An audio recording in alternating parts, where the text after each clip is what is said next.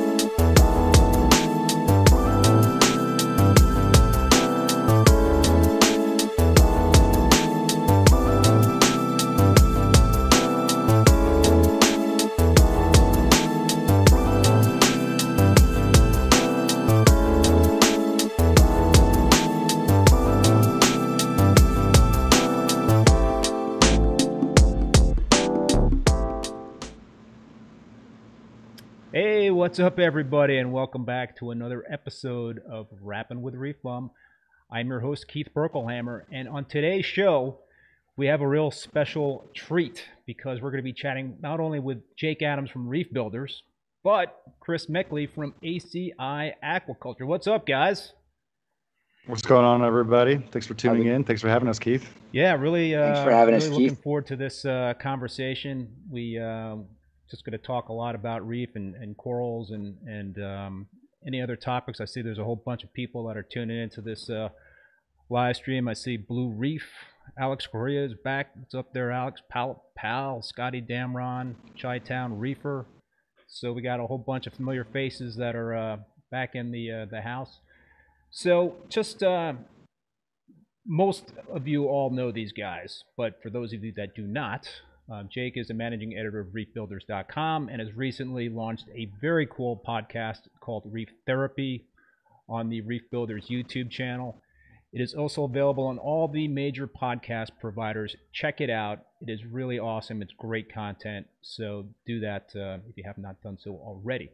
And Chris is the owner of ACI Aquaculture in Plant City, Florida. ACI is a coral wholesaler. Chris, when are you going to launch your own ACI YouTube channel? Actually, we launched it. We just haven't really put any content on it. Oh, come on, dude. You're slacking. I have, definitely. So, go ahead. I was going to say, we're once we get our team built the way we want it to be, it'll give me some more free time to actually do some more videos and launch stuff on YouTube on a weekly basis. It's just not quite there yet. Cool.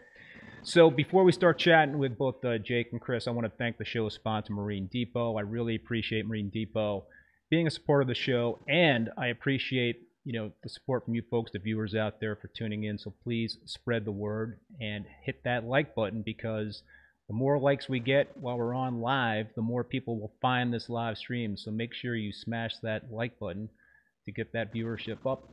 And I encourage you folks that are watching right now to ask questions in the chat. This is live, so it can be a very interactive discussion. So guys, what's going on? What's new? All kinds of new stuff going on. The reefing world is all over the place, of course, and I'm just enjoying the corals more than anything because there's been a lot coming in, and it's been a blast to see some of the new stuff that's been available. And I'm sure Jake can contest to that with some of the new color morphs and just amazing animals that have been coming into the country.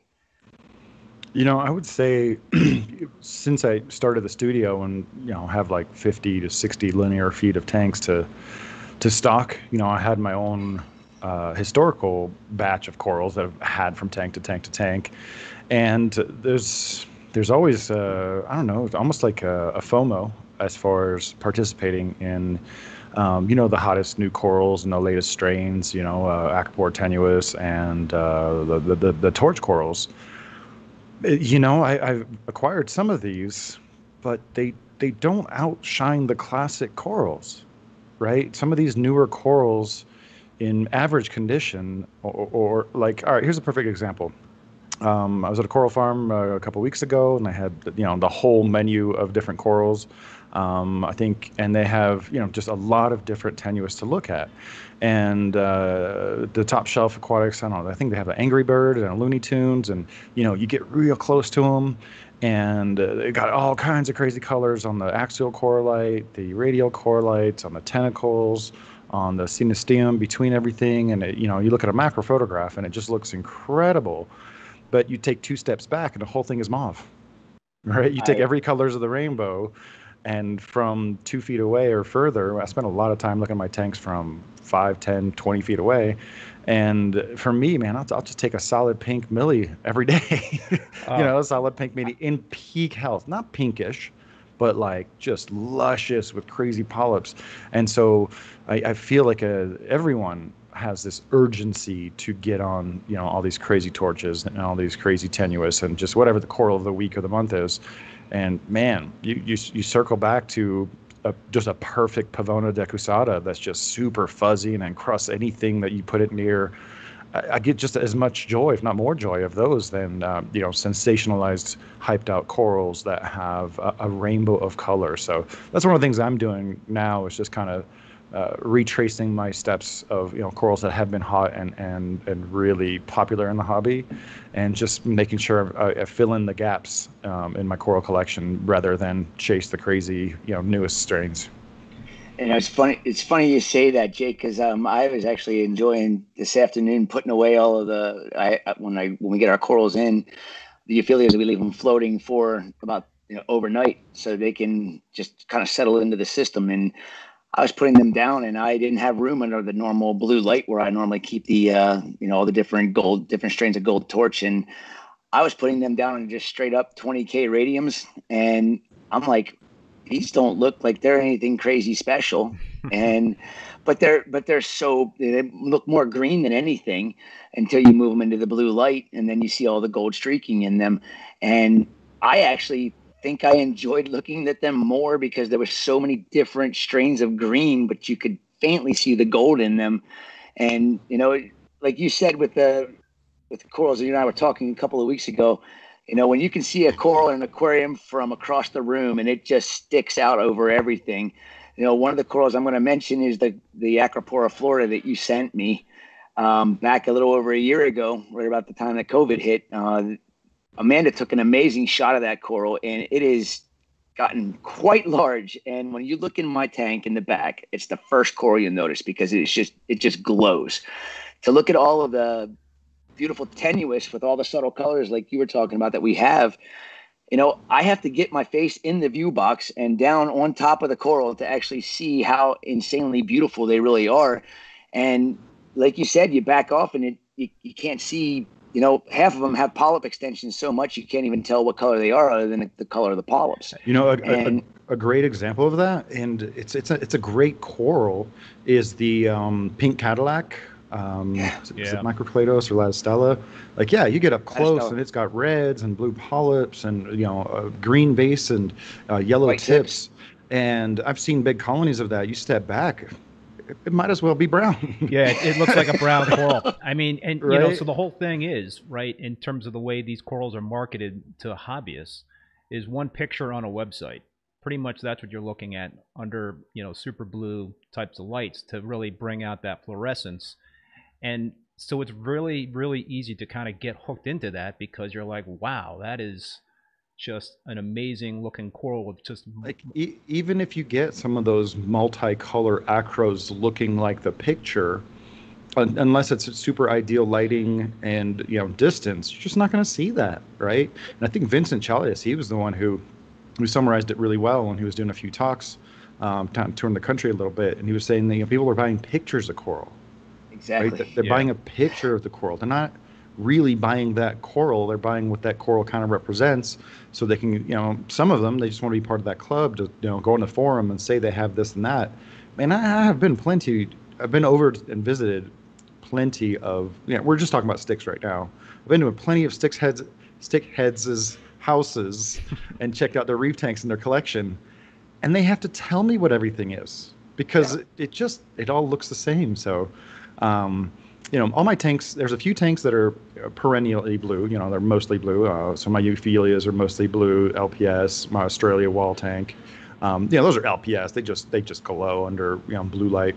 But the rest of my tanks, they cycle, right? So they'll start out really blue or, deep blue and then a brighter blue and then more like a 10, 12K. And then I'll tune them to every one of them to cycle through a more daylight spectrum.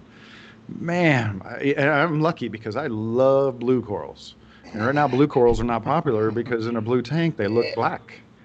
I have my yellow tanks look like they just look painted. They're so golden under warmer lighting.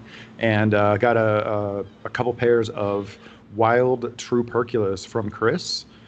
And man, I've got a lot of crazy rare fish, and I've had a lot of crazy rare fish over the years, but God, those wild true perculus, just solid, orange, black, white, orange, black, white. And they just steal the show compared to even my domesticated clownfish. I was so glad you got those 4 fish because we had them for months in that bubble tip tank back there. And when you said you wanted them, I was like, oh, sweet, somebody's going to actually enjoy them. They actually respect the fact that they're a true percula clown. I would probably trade in all my domestics for the wild types. And interestingly enough, I connected with a guy who's been reefing for a long time, about my age, at Aquaculture. And I think he was the one talking about wild true perks, and he had like one left that was 15 years old. I don't remember exactly the story. It was a few beers in. And so I told him I'd give him the extra pair. Yeah. Yeah, for a true lover, like, here, just pay the shipping and send them off to you. I got my pair established. They took 3 big flower pot colonies on the right side of the tank, which is closest to my desk because it's a peninsula tank. I'm glad they didn't go to the other side because then I'd never see them. But yeah, that's what I'm enjoying. It's just primary colors. Well, with we used to use the Illumagic blaze over our acro tank, and it cycled on like you do, like a ramp from blue to the daylight, then back down to the blue at night. And I just couldn't get the colors out of the acros that I wanted. And since I've put up those coral cares, I put a little too many. I put 8 of them over an 8x4 tank. The ramp up period for that on the Reef Crest mode is very short. It's like a half an hour, it turns on, and a half hour later it's at peak, and it stays at peak all day long. And it is just at 100% white and blue spectrum. And when you look at the tank with a view box, like you were saying, Jake, the corals that stand out to me the most, which is one of the corals I've always loved, is any acropora that's blue or any Monty that's blue. And all of the Monties that the mariculture Monties that we have, they're just, you see blue and then the polyps look brown. And then when the blues come on, you see the red, the orange, the green, and it still has the blue. The base just kind of washes out. And some of the acros that we've gotten in, like the millies, when I have just the blues on, I'm not even happy with the way they look. But during the daylight hours, it is so nice to see blue acropora millipora that just glows, and then all these tenuous that are next to it that glow under the blue light that look brown and just dull and ugly. It's like, what?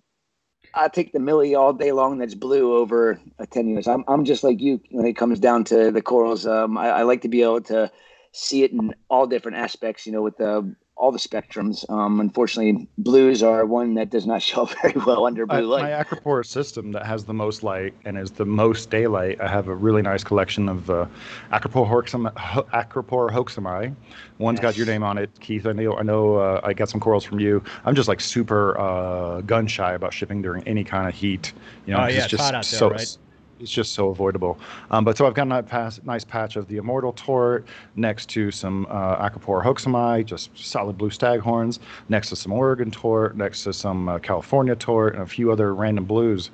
Man, when those lights are on daylight, without turning off the flow, you can look through the rib holes, and you're like, there's some juice in there. It's just, it glows in a way that's, it's similar to fluorescence, but it's just, it really is. You have to see it. Like a photograph, it doesn't glow at you. Like you see the colors on your screen or in the magazine, but when you see some of these blues in real life, you know, being illuminated by daylight spectrum, oh my goodness. For me, it's like, you know, I've been running 400 watt 20K radiums in my tanks for 25 years or something crazy like that. And so with the new Peninsula tank, you know, I put LEDs on that, and the light schedule that I got going on that actually mimics the 20K Hamilton 400 watt bulb as well as 250 watt 20K radium bulb.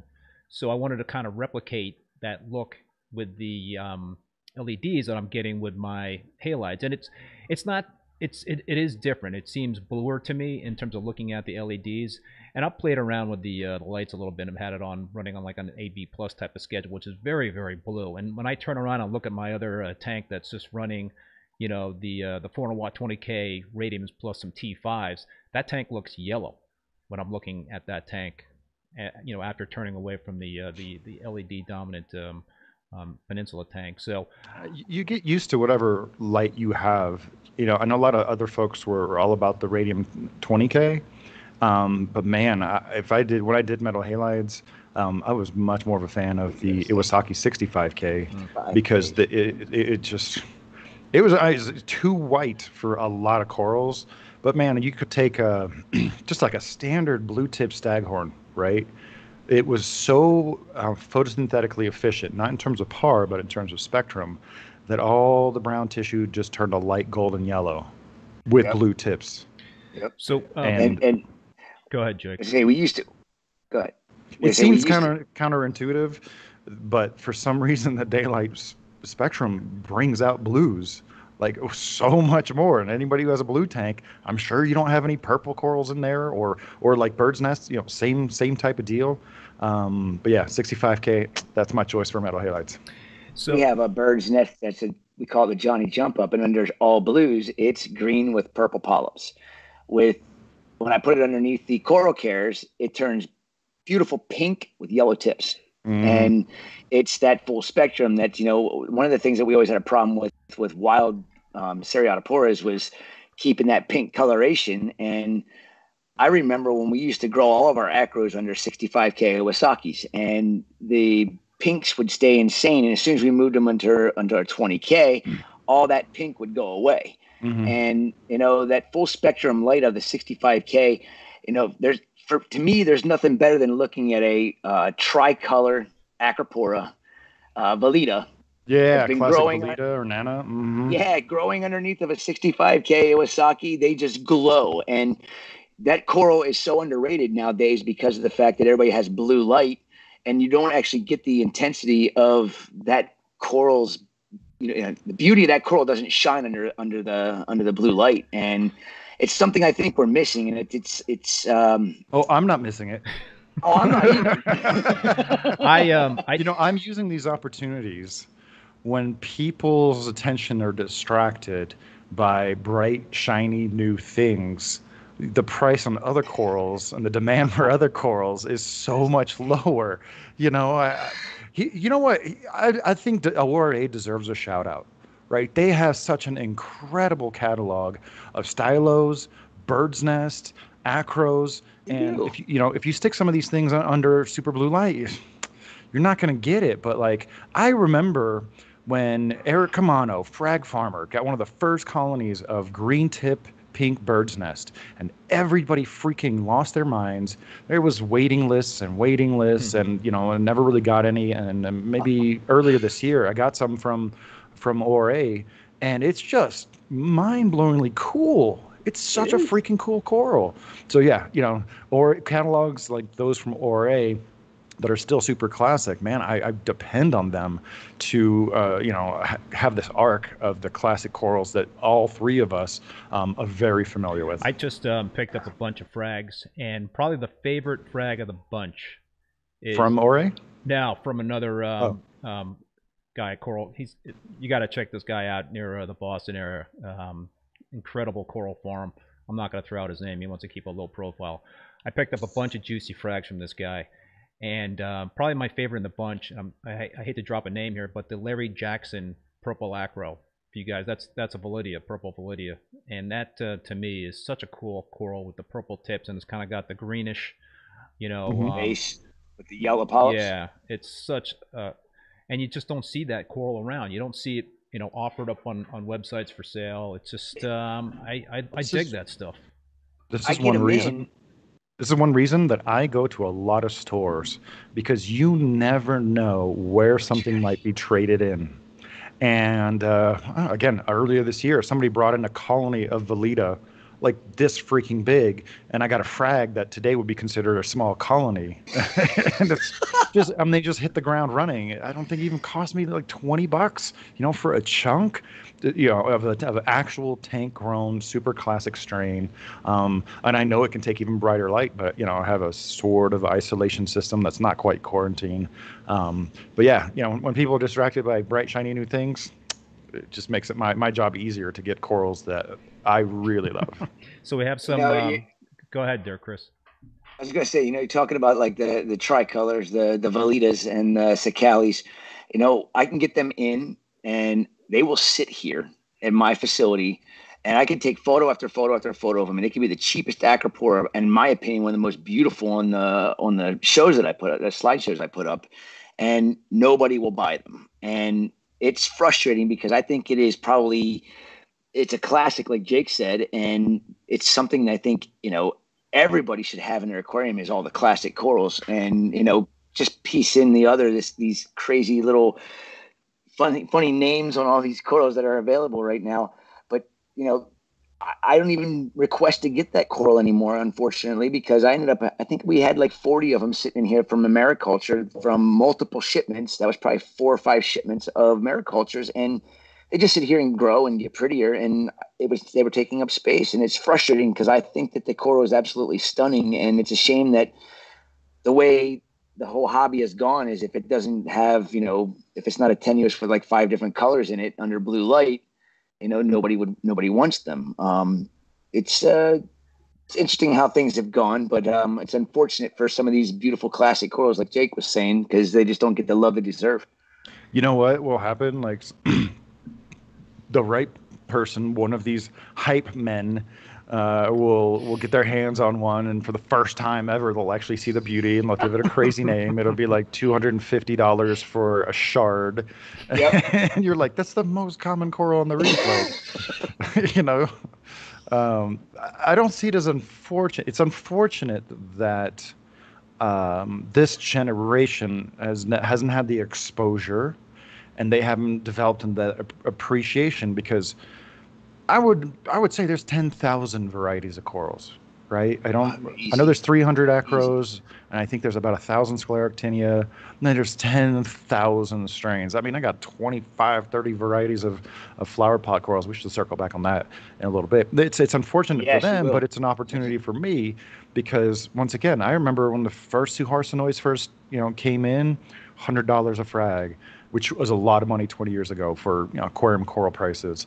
The watermelon haley chalice. Yeah, nobody wants that anymore. Okay, give it to me. Give it to me. Yeah, I will buy up multiples. If it's $40 or $50 for kind of almost like a mini 2 to 3 inch starter colony. God, I remember when that eBayed for $400 for my collection. One mouth, and it's unfortunate for some, but it's an opportunity for me. So we have a couple of questions from the viewers, and also I just want to remind folks to please hit that like button, so we can have more folks find this stream. But Alex Correa's got a question. Can you guys please talk about the A efflorescens and also the A humilis and the Gemifera, and how often do you see them? I get them in a lot. Jake, you've gotten some humilis from me, and I've got the 4 or 5 colonies of humilis. One's kind of rainbow. One is like neon green polyps with kind of a subtler base, and it just looks like little stars on it. And it's it might even be monticulosa, because those branches, they are short and super stubby. Then I got a really blue colony. I mean, affordable price, like this freaking big, from Chris a few weeks ago. I still haven't put it under like the brightest light and the brightest flow. Man, those corals are hardy. Just give them all the light, give them all the flow. I use them as breakwater for the rest of the coral. Like flow hits the humilis, and they're actually elevated off the bottom so they can get more of that open area water flow, and it just kind of disperses and hits the the PC rainbow and the pinky bear, and you guys like those funky names. I know a couple.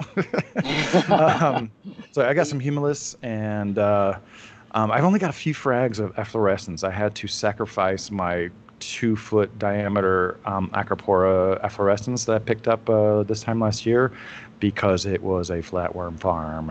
I dipped it a couple times in like 10 gallons of dip, and it was just mega storm. So yeah, Acropora efflorescens all day, every day, man. I love it. I've got a few frags growing out, but I always down for more.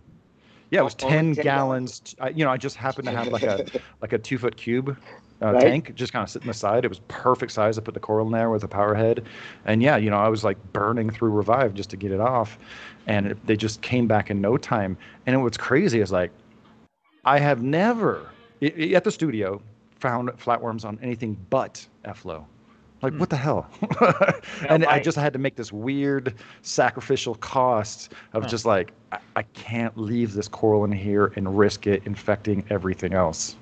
The Shadowcaster efflo I sent you back, I don't know how long ago that was. That was back, I guess, Irma. You got a small piece of it, and that coral was exactly what we, like you said, a flatworm magnet. It was the only acro that we went through our dip process to get it back on the farm, and we put through I don't know how many dips, and it just never failed. When we finally said, okay, it's clean, we put it on the farm. Well, the next thing you know, we're seeing the bite marks again, and I'm just like, how is this possible? We've gone through so much, but when we dip our acros, we're doing 15-gallon dips on a regular basis. This was 10 gallons for one coral. Wow. It took up all the volume, 2 by 2 by about 10 inches deep. That would be a coral I would love to have my hands on. Efflorescence always been one of my favorite acroporas ever since I've been in, a stick nut, which has been since I've been pretty much reefing. But the efflorescence, solitariensis, gemifera, humilis, monticulosa. I think it was Alex here that mentioned about those. Keith asked the question about those corals. I can get them anytime I want them, but I get them in small numbers because it feeds my addiction more than anything. And I know somebody like Jake will end up taking them after a while if they're just sitting here in my facility so he can color them up and enjoy them. Because buy almost any healthy brown acro. It's awesome.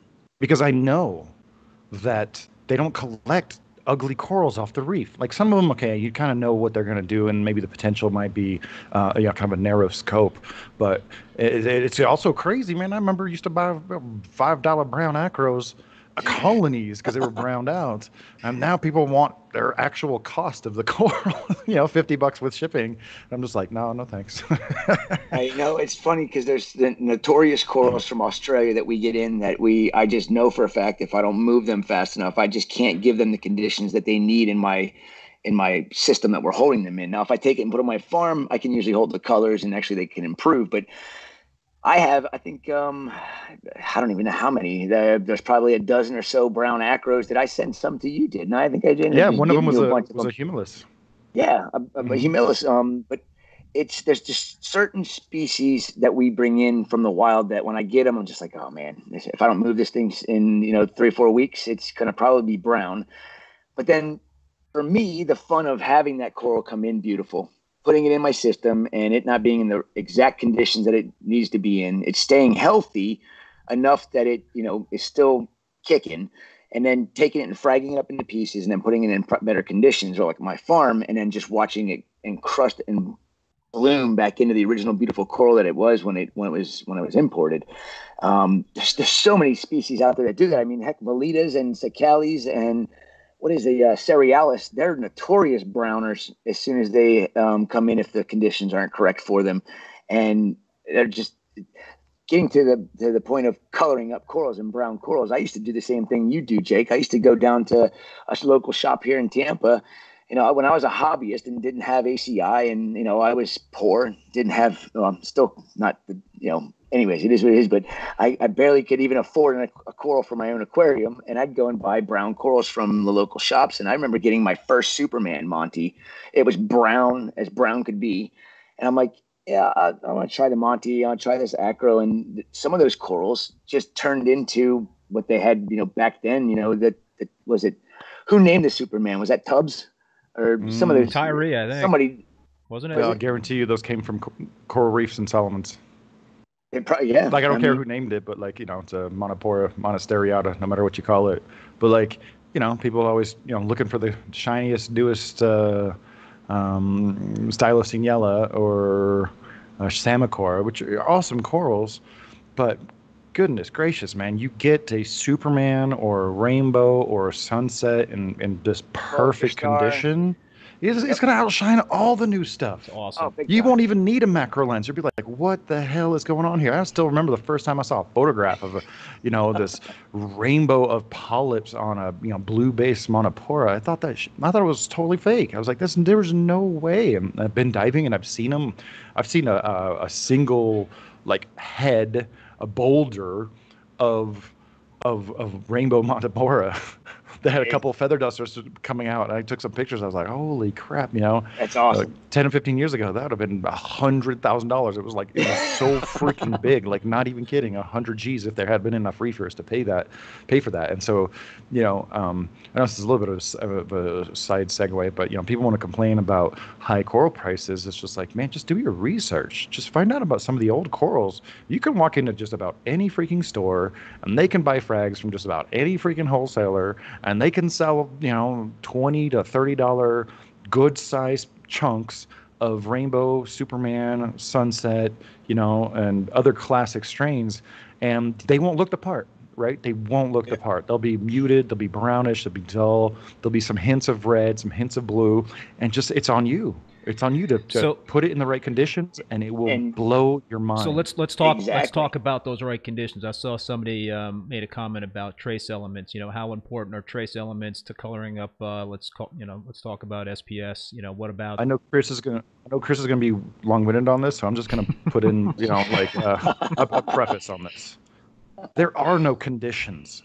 The ocean is the ocean. It is a very specific set of parameters, which makes it's just really silly that people acclimate from one reef tank to the next when we're trying to hit ocean conditions, right? Yeah. There is no magic formula. Now, if you have an average reef tank and you're just adding a couple corals, your trace elements aren't going to go anywhere, right? There's going to be plenty of a reservoir there for those corals, and you can get by with water changes.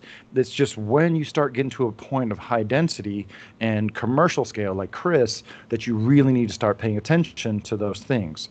But if you have an average display tank, probably with blue light, and you're dosing some broad spectrum stuff and doing your water changes, don't even worry about it. Just hit normal seawater parameter levels and go with it. But then if you're a stickhead and you have a ton of stuff going on, I'm sure Chris has some thoughts on specific things you can do. Well, with trace elements, I mean, something that we've been playing around with a lot for the last, in September, it'll be about a year since I've been using the Captivate Turf MT, which has now been reformulated to just the Captivate MT, Isolate MT. It's a minor trace supplement. And, some of the things we've learned, over this time period, some of the things that are very interesting is, most of the coral tissues don't even utilize these traces whatsoever. A lot of it has to do with the algae and needing the traces to do their job properly. So one of the things that we learned with the traces, and there's a multitude of them in there that are very beneficial to especially zooxanthellae. So zooxanthellae, of course, everybody knows what it is. It's what gives the coral its color when they're happy. When they're bleached, they are lacking zooxanthellae, and the zooxanthellae feeds the corals. So the symbiotic relationship, is very important. And the health of the zooxanthellae is somewhat what we're really playing around with, trying to figure out exactly what traces are very beneficial to the health of the zooxanthellae, which in turn then will allow them to produce more sugars so they can feed the corals. So that in turn, the coral needs less zooxanthellae in its tissue, which gives it a lighter color, which is, of course, one of the things you see in acropores we get from the wild. They're usually a lot more pale than what we see in our aquariums. But again, that also has to do with the fact of, super intense sunlight versus, just straight blue light in most cases.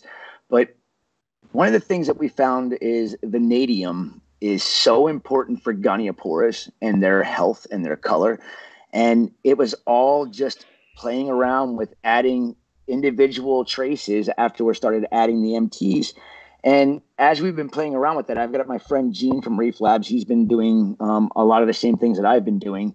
But you have to make sure you have traces in your water. I mean, the salts that we're using don't have natural seawater levels of traces in them. It's impossible to do because some of them are so minute when they're doing a blend. You cannot blend the 2 tons worth of salt and have, 1/2 gram of vanadium go throughout the entire blend and be equal. So we're talking about some esoteric elements, right? Like rubidium and vanadium. And some of the larger manufacturers, they've just kind of decided, some of these are rare earth elements that are expensive to acquire and to add. And it's just like, there's not really much documentation for those. And, definitely some of these salt mixes that are not created by actual hobbyists, they're made by, bean counters. They just kind of decided to leave them out. But, Chris, I know you still have more to say on this. I just want everybody to know that as you're listening to Chris, he is growing corals in very high density, right? So the things that he's doing don't necessarily translate to a generic average reef tank. And by average, I'm talking about really nice reef tanks these days. Good point. And I've gone through the periodic table. I've played around with zinc, played around with iron, played around with strontium, played around with iodine, molybdenum, and a few others. And you know what? Every time I do one of those things, some corals, they perked up, 5%, but none of them are a replacement for having just a good baseline of chemistry, right? Keeping your magnesium, calcium, alkalinity on point. I'm not super huge on stability unless you're really a stickhead. Like my alkalinity might go from 7 to 11 from week to week, but I just keep it in that range, and I don't really see any issues. But yeah, you have to have that baseline foundation, the fundamentals. There is no trace element that's going to light your tank on fire. It's just not going to happen, right? Having a balance. Master your fundamentals. Go back and read books. Remember those things that over here that talked about the fundamentals? Go back and read that stuff. When you've mastered your calcium, alkaline, magnesium, your salinity in parts per thousand, your temperature, your phosphate and your nitrate, and your pH, for growth. We beat that one to a horse. We beat that one. That horse totally dead. There's not even like traces of the body left yet. Maybe we can avoid that. But yeah, just master your fundamentals, and your corals will blossom. They'll flourish. And stability. And stability. I'm not super huge on that. My calcium might go from 350 to 450 over a couple of weeks. I'm not bringing it up. I'm just saying, for me, it's you go to the ocean, tide comes in, tide comes out. That water's different. Storms roll through. It's very different, right? There is a lot more dynamic parameters out in the ocean. I just want before Chris gets into some of his fringe chemistry, I want everybody, the majority listening to this are not commercial coral producers, right? They just want a beautiful reef tank. Master your fundamentals, and then start paying attention to some of these What elements. about? I'm Chris. I'm sorry. I'm gonna interrupt you here, but I think this is important. What about the Triton method or moonshiners? That's very specific. And those are methods. They're not methods. I'm sorry. You can call a method all you want. It's just actual seawater chemistry. Pretty much. It's just you can put a name on it and try to, try to dress it up and call it Zeovit. You can call it Triton. You can call it Like naming a coral. Moonshiners. It's just the coral doesn't care what trend you're following. It's like, in my opinion, there's all those different methods, or it's like naming a coral. It's not necessary. You have, like you were saying, stability. Honestly, I don't believe that stability. I believe in stability in the alkalinity side of it and Yeah, the pH side of alkalinity it. and pH. I know when it comes down to calcium and magnesium, the only thing that I notice when I have magnesium levels dropping below like 1250 is Montes don't like it as much. I've always They just said the don't same shine. thing. Always said the And same thing. I try to keep mine at like 1400, 1500 because I know we grow a lot of Montes. Like we got 60 different varieties, color morphs and varieties of Monte on the farm, and I can tell when the magnesium levels are low because especially the knotty spirals and the what is the beach bum. If the magnesium is low, they just don't glow. And with This is calcium, true. I've used monoporas as a litmus test for magnesium. Anyone, if they come at me with any problems, say, hey, my Montes don't look good, magnesium, just dose it. 100%, 100%. And magnesium can be a tough one to get up. If your magnesium level is low, like we had magnesium drop out in one of the newer systems that we had. We weren't really monitoring it, and magnesium was down to like 1200. And to get that back up to the 1500, It takes a lot. Oh, we put like probably a half a 5-gallon bucket of magnesium in the system over a period of 2 weeks to get it up. And then it's just flat lines and it stays stable. But something that I don't think anybody should really be worrying about being super stable is calcium. And I used to be a firm believer that your calcium levels need to stay, between 390 and 450. Well, when we started doing our pH boosting, I'm not going to go into that a whole lot, but my calcium levels, because of dosing the hydroxides, had even with the calcium reactor, when it finally kicked back in, our calcium levels were down to 299 for about 3 months. And 299, I'm freaking out. I'm like, what the heck is going on? So one thing is, if my calcium hits 350, I know I'm still adding 50 ppm per day, even if it doesn't go up. I'm still providing that chemistry. And I know it's not a popular opinion, but I've got like a dozen tanks that I've been doing all kinds of stuff with. And, you go out to the ocean. Your pH might not change so much. The salinity and the mineral balance won't change so much. But man, that salinity goes all over the freaking place. And and the higher you get your pH, the higher your range is. Your pH just doesn't range in the ocean more than like half a point. Half a point. Almost everybody's reef tank, then a normal range is going to range 0.2. pH of 0.2. Every day, no matter what you do. And if you start pushing that up, you'll start getting a range of 0.3. So where's that stability? Like, we're talking about every single day that shift is happening. It's not hurting your corals. Obviously, you don't want to get down to 7.5 or up beyond 9. My upper limit has been like about 8.5, 8.6. I've noticed, like, if I push it to 8.5, that's when the STN wants to start popping up a little bit, and it's just not worth it. Just keep it a solid 8.4, and it's much easier to drive a race car 80 miles per hour than 100 miles per hour. So there's a comment in here by Brock B, and he wants to make a comment about the Triton method, and says, if Jake is stating Triton or Moonshine or just seawater chemistry, why do each of those two sources suggest different target levels of each trace element? So what? The only target level that matters is natural seawater. Unless you're a commercial producer like Chris, you might want to aim a little bit higher so you have a berth when your corals just decide to have a really great week or something, right? But if you're keeping natural seawater levels, like if you're keeping your alkalinity at 9, but you're adding, let's say, 1 degrees worth of buffer per day, is that any better than keeping it at 7, but you're adding 2 degrees of alkalinity per day? No, because your corals they're consuming it, right? The corals will tell you. Yeah. I mean, the corals, you can look at your corals. If your corals don't look happy, something's wrong. Your corals will tell you exactly what's going on in your aquarium. I mean, one of the things that was bothering me when I first started doing some pH boosting, and my alkalinity went all the way to 13.8 in one of my coral systems. I was freaking out because usually about 14 is when you start seeing precipitates coming out.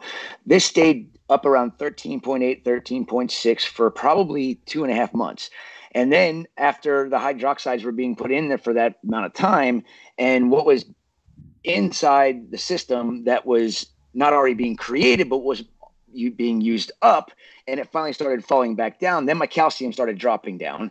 And you know, you just the corals. Just look at your corals. You know, if your alkalini's through the roof and your calcium's through the floor and your magnesium's through the roof and your corals look super happy, they'll tell you when you're not happy, and they'll tell you when you need to fix something in your system. One thing that I think, all of these opinions about reef water chemistry, they will all agree that it's much better to have low across the board or high across the board than to have your calcium really high, your magnesium really low, or vice versa, right? And, in general, I might tell somebody to keep their salinity at 33 parts per thousand, just in case they're adding 2 part, and they might go up to 34, 35 parts per thousand over time, right? So these are rules of thumb that have been introduced to give, reefers a little bit more of a berth in case it gets a little bit too low. So the only chemistry that matters is natural seawater chemistry. If you're just trying to have a really nice reef display, which is 99% of people listening to all reef aquarium content, just aim for that natural seawater chemistry. Now, if you're a commercial producer, or you have a lot of stick heads, or a lot of frags in your tank, or you're doing a lot of fragging and your corals need a bigger reservoir, bigger pool of elements because they need to heal, there's reasons for that. But yeah, like I said, just natural seawater chemistry is what corals need. So let's back to Brock's question. Sorry, I just wanted to touch base with Brock's question here. When it comes down to like an algae turf scrubber, there's nobody that can tell me that if you put an algae turf scrubber on your aquarium because you want to naturally remove your nutrients, which I don't agree with any of the chemicals that are out there for putting in your aquarium, lanthanum, aluminum oxide. I don't agree with any of that stuff being put into your system. I think you can do it naturally. And the downfall to doing it naturally in some cases is, Brock, you will reduce your trace elements if you have an algae turf scrubber on your system, especially if you have the ones that we're using by Clearwater Scrubbers. They target the phosphates, which, we haven't done any chemical dosing to remove phosphates in our system. But the downfall to having the scrubber on our system and the fact that we were stripping the nutrients out over time, it ended up stripping all the trace elements out of the system. And then the scrubber did not do its job. It didn't work. We didn't have any copper. We didn't have any iron. We didn't have any molybdenum. There was pretty much everything across the board on the traces was completely stripped out. And algae need these elements to grow properly and to do their job. So we had no growth on our scrubbers. After about 6 months, it just completely stopped doing what it was doing for that first 6-month period of time. So that's when we started adding the traces back into the system to get those levels back up to, like you said, Jake, natural seawater levels, which then the scrubber got back to working properly. And then the biggest downfall that we found was, the scrubber did strip your iron out quite quickly. And something that we learned just recently is if you see dinoflagellates in your aquarium, I guarantee you don't have any iron in your water, because we started dosing iron after we started seeing dinos, and the 24 to 48 hours later, once we got the iron level to natural seawater levels, the dinos completely disappeared. And the reason being is because the algae can't do its job because there's nothing to feed the algae to grow, which is the iron. And what happens? Mother Nature takes over, and dinoflagellates come in and start taking care of those minor amounts of nutrients that are in your water. I can verify this observation because I don't have dinoflagellates in my tanks. I have had dinos in my spinning chetomorpha chamber, and it was kind of, just a little bit tedious every 3 or 4 weeks, just kind of pull out the keto and just kind of scrub it all down. So I didn't have a dino problem, and I was just casually dosing a little bit of iron. Then I just noticed, within a week to 10 days, all the bubbles are gone. It had shifted over from a slimy, bubbly biofilm to definitely a lot more pleasing, just kind of thin film of various turf algae. So a couple of things, Paula Pal, thank you so much for that super chat, and folks, keep your questions coming in the chat. I will do my best to keep track of them. So a couple of things I wanted to dig in on. Jake, you've mentioned a couple of times in terms of just target natural seawater levels. Except, I'm going to let you get to the question. I'm going to let you finish, but there is, again, everything I'm saying, unless you are a commercial producer like Chris, I have told customers when I worked retail for a long time, do not chase the numbers. I have no idea what my iron is. I have no idea what my iodine is. I have no idea what my zinc is. But if you add some, That is infinitely more than adding none. 100%. So hit those 100%. natural seawater levels of temperature, salinity, calcium, alkalinity, and magnesium. Make sure you got a little phosphate, a little bit of nitrate in there. Everything else, if you're dosing a little bit of iron, don't chase the numbers, right? Don't get in on your ICP test and just worry that you're at 50% seawater level. You have some. You're adding some, right? It's like like a man in the desert. If he has nothing to drink, you give him one bottle of water. It's going to match. It's going to matter so much. And even, as you creep up towards those natural seawater levels, you're going to get diminishing returns. So adding some trace elements is probably the best advice for anyone who's listening to this conversation right now, who's going to stress about their iodine and their zinc and their iron. It's like, don't do that. Just add a tiny little bit. And don't even worry about the levels. Observe your corals, and over time maybe become familiar with how that affects your tank, and maybe supplement that with some ICP tests. P Guy, thanks again. Thanks for the super chat. So Jake and Chris, what about nitrate and phosphate? So natural seawater in terms of nitrate is, I think, close to 0.01 parts per million. And that's getting very close to zero nitrates. How important is it to have nitrates in the system? I know from my personal experience, whenever I'll get close to zeroing out nitrates and phosphates, I could see the coloration of my corals starting to fade. So, how important... I think the marine scientists will take this one. In the ocean, nitrates and phosphates are what's called oligotrophic levels, right? They're really low. That doesn't mean that there isn't nitrogen or phosphorus in the ecosystem. It's just so tightly cycled that it's the moment it becomes bioavailable, something will take it up. Right? So that's one of those few natural seawater levels not to follow, because in our reef tanks, we don't have this locked up pool of phosphorus and nitrogen.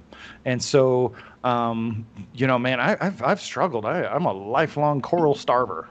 I've fed my corals, and I don't have, sand in my tanks. And just very recently, I've started dabbling in dosing nitrates a year ago, which felt very strange. And now I realize, I just can't feed enough to keep the nitrates up.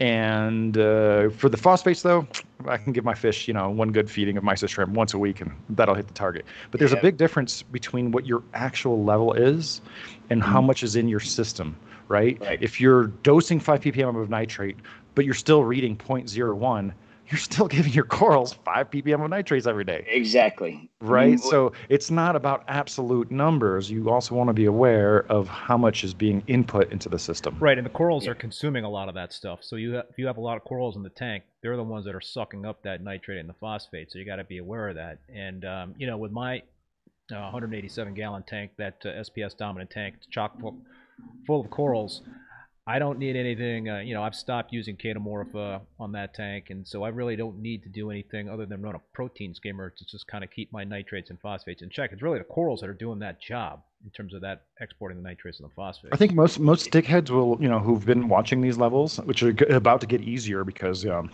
Hannah just released this just basic, they call it the high range nitrate checker. I think it goes up to 2, and so it's going to be a lot easier. Because that's been one of the gaps in our tools, right? If you've ever used a nitrate test, it goes 0, 1, 5, 1,000. Yeah. It's just like clear, barely pink, kind of pink, fuchsia. That's and why it's I always just use really the freaking hard. Don't even start.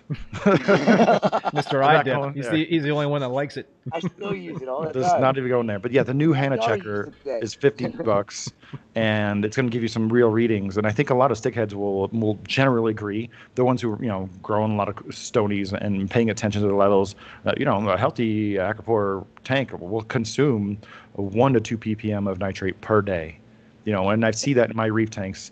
I don't have any denitrators. I only have the Ketomorpha chamber on one big system, and across the tanks it's about 5 to 10 ppm a week. And again, if I know I'm adding 5 to 10 ppm per week, I know I'm feeding the corals very directly, so I don't really care if it's 0 or it's 5. I know it's being put into the system. I just don't want it to bottom out.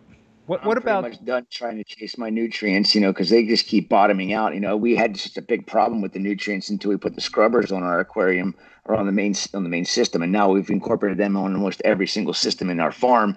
And, I used to have a big problem with, the phosphates, they were always above, zero point 0.1, zero point 0.2. And it was a big problem because of the algae issues. And, if anybody knows about 30,000 frag plugs and you got to scrub algae off them, it was a real pain in the rear end. Did you see this company in Taiwan who put together a machine to clean frag plugs? It was just a concept. They didn't build it. But there's just like a school project or something. I'm like, yeah, if you need a robot, you might not be doing it right. Put a scrubber on your tank and you won't have to worry about it anymore. Literally anything else. Lots of fish. I mean, we have there's farm tanks in the back. There's, 30 tangs in each one, and they're constantly picking and cleaning, but chasing or trying to get rid of my nutrient levels, there for the longest time when we did strip the nutrients with the scrubbers, after we got the traces balanced back out, we were doing exactly like you were saying. We were dosing nitrates. So I was dosing enough nitrates, which is about 50 mLs of calcium nitrate in the farm system. And I'd put it in the morning. And I'd test it in the afternoon and be like, well, did I even dose it? Did I forget? Did I do it? Did I do it? So then I would do it again before I left. And I'd come in the morning and be like, well, what the heck is going on here? We had, with the scrubber and the corals and, the amount of algae that does grow that the tanks take care of and, the snails, the nutrients. And I'm just learning not to mess around with them. And if I do bottom out on, say, the phosphate side of it, I end up just, going back to my old method of getting phosphates back into my aquarium and doing a good mix of different types of food with the Captivate food, a little bit of Reefroids, a little bit of, Calanus or whatnot. And, I can raise my phosphate levels literally within a 24-hour period of time just by putting the right foods in the system to make sure that I get it back so that, there is something there. But a lot of times we read them and they're 0.03 for phosphates, and nitrates never read anything. Even on the iDip, they're zero. It says low every single time. What about the use of bacteria, dosing bacteria to, help along a system and to help control nitrates and phosphates? A lot of folks, you see are using Brightwell's Microbacter 7. There's Microbacter Clean from Brightwell that's out there. Is there any difference between those products? I'm just curious. I think I'm just going to say no. I know that's not really popular. Well, it's not that. I believe in bacteria. I really believe in bacteria. I believe they really don't need our help. That's what I'm saying. So I believe in bacteria. You don't think a boost is necessary? There's a case to be made that some older tanks, the bacterial population distribution can get skewed towards more of the heterotrophic versus autotrophic strains, right? Like red slime algae. So I think there's some cases to be made for pulses. If you're starting up a new tank, start, throw in some XLM, especially for a fish tank, you want to, convert the ammonia to nitrite. But, over the years, I don't even think about it. I will also set up a tank with a bunch of corals. That is my seed. And, even my fish tank, I have like a 150-gallon tank. I have this much biomedia in it, just a fistful, because I believe in bacteria, right? I believe in bacteria so much. They don't need our help. They don't need a freaking 5-gallon pail. I was literally talking to someone earlier today about how it just doesn't make any sense. You see people with established reef tanks, been going for years, 1 or 2, 3, 5 years. They got their full fish population. They got the full coral population. They got the live rock. They got the sand. They got the sump. They got the ketomorpho reactor, and they have the protein skimmer. And just because it's on the shelf, they'll buy, $100 worth of biomedia. What do you think is going to happen? Your tank's already established and thriving. Spend your money on your corals. Yeah, or just watch it. Just watch your tank. I believe in bacteria so much that I don't feel the need to help them out. They will grow on all the surfaces of the coral, every nook and cranny of the excess live rock that most people have in their reef tanks, and all your tubing, every surface of your sump, they will grow everywhere. Unless you have a high fish load, you don't really need much of a dedicated place for bacteria to grow. Do you think those biomedias, they come with an invitation, says, hey, bacteria, come grow here? No, that's just that's not how it works. They're going to grow where they're going to grow. They don't care about what you put in the tank. Now, if you're cycling a tank for a start, there's some great products out there. If you want to export nutrients because you are a heavy-handed frozen food feeder, then you might dose certain bacterias along with certain carbon sources to facilitate that nutrient export. But me and Chris, and definitely like the current generation of some of the older reefers, we're having problems with our nitrates not being there. Right? So Well, what else is there to do? It's funny you were talking about this because I kind of ran into a little bit of a dilemma this past weekend. I got a massive Australian shipment in on Friday, and I mixed up the dates of when my Indonesian import was coming in. I thought it was coming in on Thursday this week, and I got the surprise on Saturday morning. I was like, oh shit. The shipment's coming Monday morning, and I literally stuffed the place full. There was not a place to put corals, so over the weekend, my wife and I were over at the farm, and we literally ripped out our old fish packing table and threw in a brand new coral system on Saturday and Sunday. And then Monday, we filled it up with water. And I grabbed 2 of the big green racks, you've seen them, Jake, that are full of corals, and just moved them from one existing system straight into the other system. And I'm not even concerned about it because it's a brand new system all the way around, except for that rack of corals that was in the existing system. And I stuffed this new system completely full of corals already too. And I'm not even concerned that there's going to be any outbreaks or any issues or like ammonia buildup because like it you doesn't said, even cross our mind. no, Every reef show you go to is a freshly set up tank packed full of corals. Do you think no they add protein bacteria skimmer. to their tanks? So, Do you see any problem with them? I do. When I go to a show like that to keep my tank clean, I always have pre-seeded like biomedia that comes along that I put into the system. And that has been the key to my success for my tanks being crystal clear, except for with the exception of Aquashella this year with the alcohol clouds going into the air and carbon dosing my system all the whole time I was there. It kind of milked out a little bit, but you should not be dosing bacteria because you should have a reason. Either exactly. You're starting up a tank mostly for fish, or you really need to export some nutrients, or you want to combat some cyanobacteria growth, or you want to minimize some of the biofilm accumulation on your rocks. Don't do this because like bacteria, they don't need your help, man. They've been here for like 4.5 billion years. They know exactly. what to do. You're exactly right. There's very specific applications for bacterial additives and bacterial foods. But unless you're really targeting those, just like don't do that. There's a lot of products on the market that definitely will work and be extremely good for a new hobbyist, especially what Jake was saying with a fish system. I mean, you have to seed that. There's nothing you can do. That bacteria has to come from somewhere. You have to do it for a fish system, but for a coral system, every piece of coral that you get, especially if like when we import corals, we get chunks of live rock on our soft corals. Well, because there's bacteria all over that right there. I mean, that's you put that in your system. There's already bacteria on there, and it maybe been hurt from shipping, but it doesn't take long. Bacteria is very resilient. It's like Jake said, it's been around for 4.5 billion years, and there's not much we can do to help it out. Really, it's going to do what it's going to do no matter what, unless you put in chemicals in your aquarium that are actually killing it. I think it's going to be there. There might be some prophylactic strains of bacteria that we can add to our tanks that will reduce instances of some kinds of tissue necrosis or brown jelly. We're not there yet.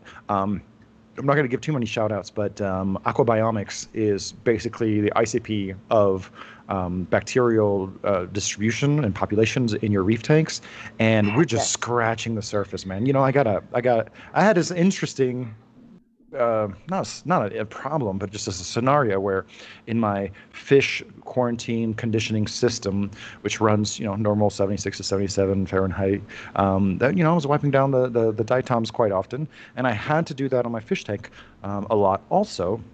And I got a cover for it, which kept the tank, very sealed, so it wasn't, cooling off. And the first summer here that the fish display was here, the temperatures just, kind of got up to about 80 degrees. And then all of a sudden, I noticed that I didn't have to wipe down the tank. There'd be little patches, but it wasn't twice a week where there's just this crazy diatom film. And for me, that was a fun opportunity to take some samples from the fish quarantine system and the fish display and compare. So there's a lot more to learn, I think, about bacteria and what they do in our reef tanks, but we just don't have the tools or the knowledge. I mean, Aquabiomics is doing this. I think that's going to be a really big service. but we just don't. I mean, even with my background in marine science and biology and ecology, like I don't know how to tease apart the results. So I literally just got on the phone and be like, "Yo, explain this to me." So when I had Mike Paletta on a couple of weeks ago, we talked about that, and he does dose MB7, and I think the reason why is because he was having a lot of STN, RTN type of issues. So what he wanted to be able to do was stay on top of having a proportionally larger amount of the good bacteria versus the bad bacteria, and that's I think how he got the read on that by doing that kind of test, which apparently is not that expensive to do. So I know Mike. He's very much a fish forward guy. He loves his corals, but he's always got a very generous population of fish. And he's, a classical feeder, which probably has frozen food dabbling into the tank, several times throughout every day. And all that extra food, that's what fuels excess bacterial growth and populations, and that's what he's going to fuel some of the good bacteria versus the bad bacteria. And so what he's doing with MB7, Microbacter 7, is exactly what I'm saying. Is there's some use cases where you can add beneficial strains of bacteria to help process whatever's going on in your tank and outcompete the kinds of bacteria that are going to stimulate recession in certain groups of corals. So yeah, Michael Paletta's tank and use case scenario is a perfect example. When you're talking about like bacterial, like STN, RTN, I mean, it's not just bacteria that's causing it. We're talking about, the ciliates that live in the system. It's a microbial community. Exactly. So, when you have an imbalance in them is usually what happens, and usually what causes, the STN or the RTN to start is when one is, they live in harmony together in most cases. When, say, a coral gets stressed out and the bacteria gets in there, then the ciliates are like, oh, it's time to start feeding, and they start, just ripping the coral apart. So it's not just bacteria. There's so many things that nobody can really explain exactly what causes all of this stuff, and how are you going to keep that from happening? When you're talking about these bacteria and the different strains that are living in an aquarium. Something that I haven't done, and I've had these kits in my possession now since I think October, DNA kits, so that I can go in and swab the insides of my pipes for my system that's been running now at the farm now for 9 years. And Gene gave them to me. He's like, dude, you got to go in there and swab these and send this in so you can see how many different strains of bacteria you actually have living in your system with this DNA test kit. I'm actually very curious, and I'm glad we're talking about this tonight, because it's actually really kicking me into gear to go actually get that done so I can see how many different strains and species of bacteria actually live inside my system over almost a decade of being up and running and established. I do want to make it clear, though, that we're talking about fringe stuff, and there's some use cases.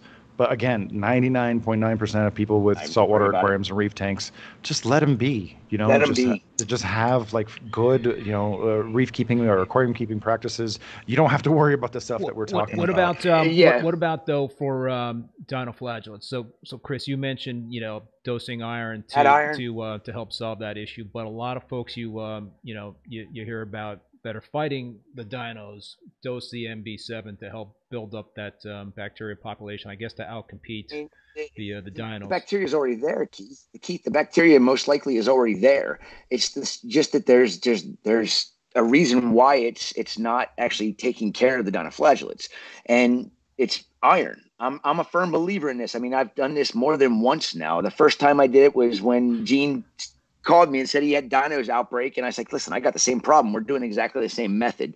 This is the guy that does the ICPs for me, and he did a quick run and found out that his iron was literally at like 1 part per billion in his system, and he's like, whoa. And he runs an algae scrubber like I do, almost identical, but on a much like 10 times smaller scale for the size of his system. And the dinos were there, and he realized that the iron level was so low, didn't think anything of it. He dosed enough iron to get it to natural seawater levels, and he was gone until Sunday. And when he came back, he told me that the whole entire smell of his office, where the tank's main sump is, was different. It didn't have the same smell to it. And he looked at his tank, and he's like, it was crystal clear. There was not a bit of dinoflagellates anywhere in the entire system. No bubbles, no nothing. And the only thing he did was dose iron before he left. And as soon as he told me that, my system is quite large, and for me to add iron to it, I had to add an entire bottle of Julian Sprung's what is it, the iron manganese supplement, which would take it from 0 to natural seawater levels, 500 mLs of it. I put it in. Within 48 hours, I had literally had 0 bubbles left in the entire system. There was no dinoflagellates anywhere to be seen. And it was like my tank had been totally transformed from this, disgusting looking, bubbly algae brownies look to it to you could see all the coralline algae again. You could see all the subtle algae growing on the tiles. And it was just dosing iron. And so I don't want to talk about dinos forever because there's much more interesting things to talk about. But I think I could put a good pin in it. Dinoflagellates is a new problem. Our tanks used to run a minimum of like 78 degrees. If you had metal halides, 82, 84, 86, that was normal. And if you go out to tropical reefs, oh yeah, in the shallows, that's what it is. So this is a modern phenomenon, and I think the pool of evidence suggests that we've had a microbial community shift because that temperature is pushed downwards. The dinoflagellates are better able to grow in that condition, and iron is also one of those things that helps to shift the balance. There's already some really good kind of verified observations, not freaking peer-reviewed paper that's verified by science, right? But like observations by very experienced reefers that raising your temperature or just dosing some iron, I don't even think you need to hit natural seawater levels because I saw results by just dosing some. You're 100%. Shifting the balance. You don't even need to understand it all the way, right? That's a whole PhD thesis in its own.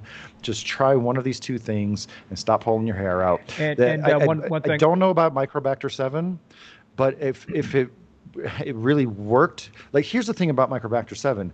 If you dose Microbacter 7 or comparable bacterial additives, it might work for a little bit. But if your temperature's still low or your iron is still low, it's just going to shift back, right? So Microbacter 7 or comparable products might be able to speed things up. But as Gene and Chris and myself have witnessed, without much effort, a little iron seems to just be that magic bullet.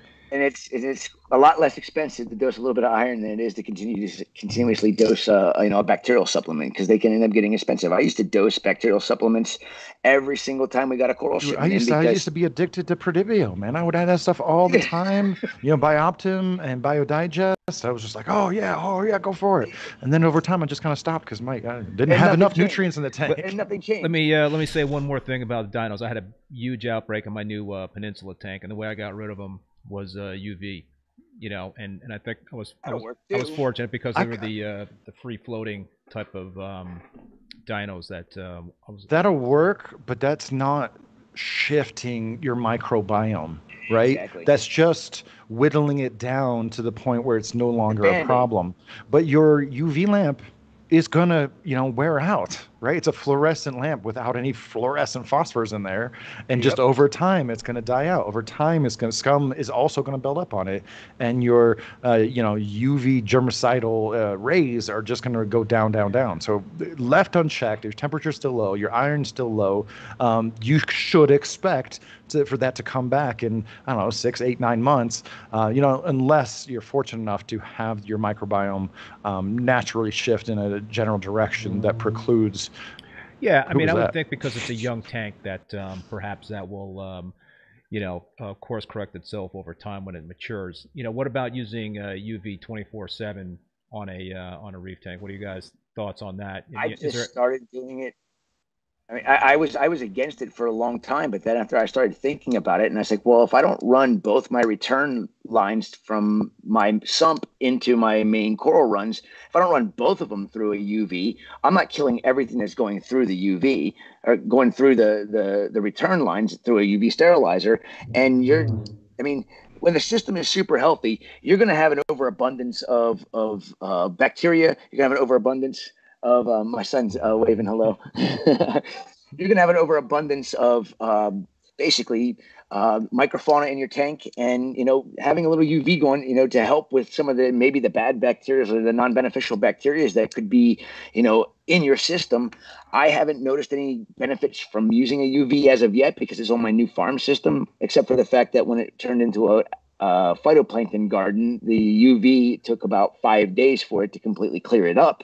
That was the only reason why I actually put it on there to start with. And now I'm just like, let's give it a try and see what happens, because I don't think it can be any downfall to it, because if there is something going through your system that is a negative bacteria, at least you can help keep it under control versus adding something else that would be less natural for controlling it, and have less issues with these possible bacteria getting in and affecting, especially for us, our farm, which is our prized possessions, which is the future of our industry. I would like to emphasize that Chris is a commercial coral dealer, handler, propagator, right? He's not only culturing his corals, he's getting new corals and vectors for introducing potential pathogens all the time. If I ran a commercial facility, I would probably have about 50 watts of UV per 200-gallon tank. But for a general hobbyist, there's about 3 reasons that you really need a UV, right? Don't get a UV because what if, right? You should be kind of conditioning and quarantining and isolating your stuff before it's added to your tank. That's not going to save you, right? It's not even going to be a parachute. It might slow things down, but there's 3 reasons. One, I have a 15-watt UV sterilizer and a 120-watt sterilizer, and they're on the shelf because periodically I'll pull them out and just use them for something. Every spring, my freshwater tank gets green water, and I'll pop it on there for about a week or 2, get rid of it. If you have a fish tank that maybe has a little bit of persistent ick, or reef system that has ick that you just can't beat back, that's the other thing that it's for. Exactly. And then the only real sort of tangible benefit that you might have from having a UV on the display reef aquarium is reducing the amount of algae grown on your glass. Because when you wipe that stuff off, it has to go through the water to hit the glass again. But it's not going to eliminate the need to clean the glass. So if you're a service company and you want your customers' glass to stay as clean as possible for as long as possible, that's a good opportunity to put a UV sterilizer. And that's one of those cases if you have a professional, a commercial account and you need to never have any issues, that's one of those good use cases. But general reefing, it's not going to hurt or help. If anything, it's probably going to help your tank more just from the effect of warming up your water. So, go ahead, Chris. Also creates a little ozone. So, I want to take one more chemistry question from the audience and then kind of shift gears a little bit. I know, Jake, you love livestock. I know you love the talk on livestock here. Unless you want to talk about some specific reef gear, especially some new stuff. I'm always down for that. We could do that as well. What do you guys think about carbon dosing with vodka? Have you ever done it? Specific applications. Specific applications. If you we started this entire conversation about talking about how we have to add nitrates to our tanks, right? So one of the things about carbon dosing is what kind of bacteria are you fueling? Exactly. Right. And, you might be fueling that Vibrio. You might be fueling that STN. You might be fueling your brown jelly. Don't just carbon dose because you think it sounds cool. You know. Scrubber. The only case where I have seen some awesome benefits from carbon dosing is there's been a couple times where I've set up what was going to be a very bright light, very high energy aquapora tank. And I ran the tank with carbon dosing for like months before putting any corals. I put one little canary in the coal mine in there, just see what's going on. And I'd run it for months. And man, that is one of those few cases where no matter what I added to the tank, there was never any algae. There was never any algae. I mean, just a little light dusting on the glass. So, don't do carbon dosing because it's cool. And, a couple of these acro tanks, they're on YouTube and they're old now. So look out for that 320, 480p, that limit that YouTube used to have. The only thing that grew in that tank, because I had sort of sterilized it from nutrients, because I was literally putting like a shot of vodka in there every few days, was maiden's hair. It's called maiden's hair algae, but it's not an algae. It's actually a green plant. And it's the only thing that could actually grow in the tank. It's kind of funny. Carbon dosing, I did it, I don't know, over a decade ago. I used a lot of carbon dosing. And, I've always been trying to refine how I reef, and especially on the scale that we're doing it on. And carbon dosing is just another thing you got to do every single day. Why do it when you can put put an algae scrubber on your tank if you don't want any nutrients in your aquarium. And trust me, that will take care of your problem and dose some trace elements every single day. And you won't have to worry about your nutrients. I mean, my nutrient levels, like dosing vodka or dosing sugar or whatever these carbon dosings, what the popular thing is to do. It's just like that. Like I said, it's a popular thing to do. There's no reason for you to do it if you are going to spend your money on dosing vodka to your aquarium every single day. If you dose 5/5 of vodka in a year, you could have bought yourself an algae scrubber, unless you're using the cheapest vodka on the market. But once again, it's all about what you're doing and your application. Sorry to interrupt you. Exactly. No, it's all about your exactly application. Right. Like, what are you doing? Like, don't just carbon dose because you think.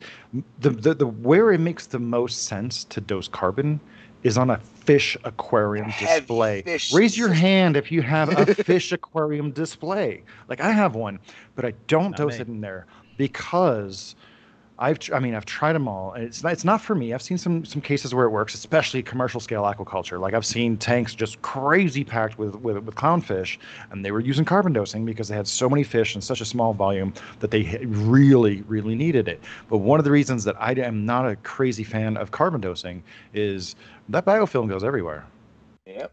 The biofilm goes everywhere. It goes on your, in your skimmer, on your pump's, rotor shaft, on your needle wheel. And I've already asked people if they ever clean their stuff, and most people don't. They just let it break, and then they just get new stuff. Like, this is really upsetting, so I'm not going to go there, And so, like, don't do carbon dosing unless you really understand what is going to happen. It is not only going to remove your phosphates and nitrates. Cause major problems for people too. I mean, it can you can overdo it to the point where things start going south in your system, and I'm carbon dosing. Well, that's the reason why everything's going bad, because the bacteria population has gotten so high that you're removing every last bit of nutrient that can be in the water. What's going to happen over time with that? You're not going to have algae growth. What's most important part of a coral?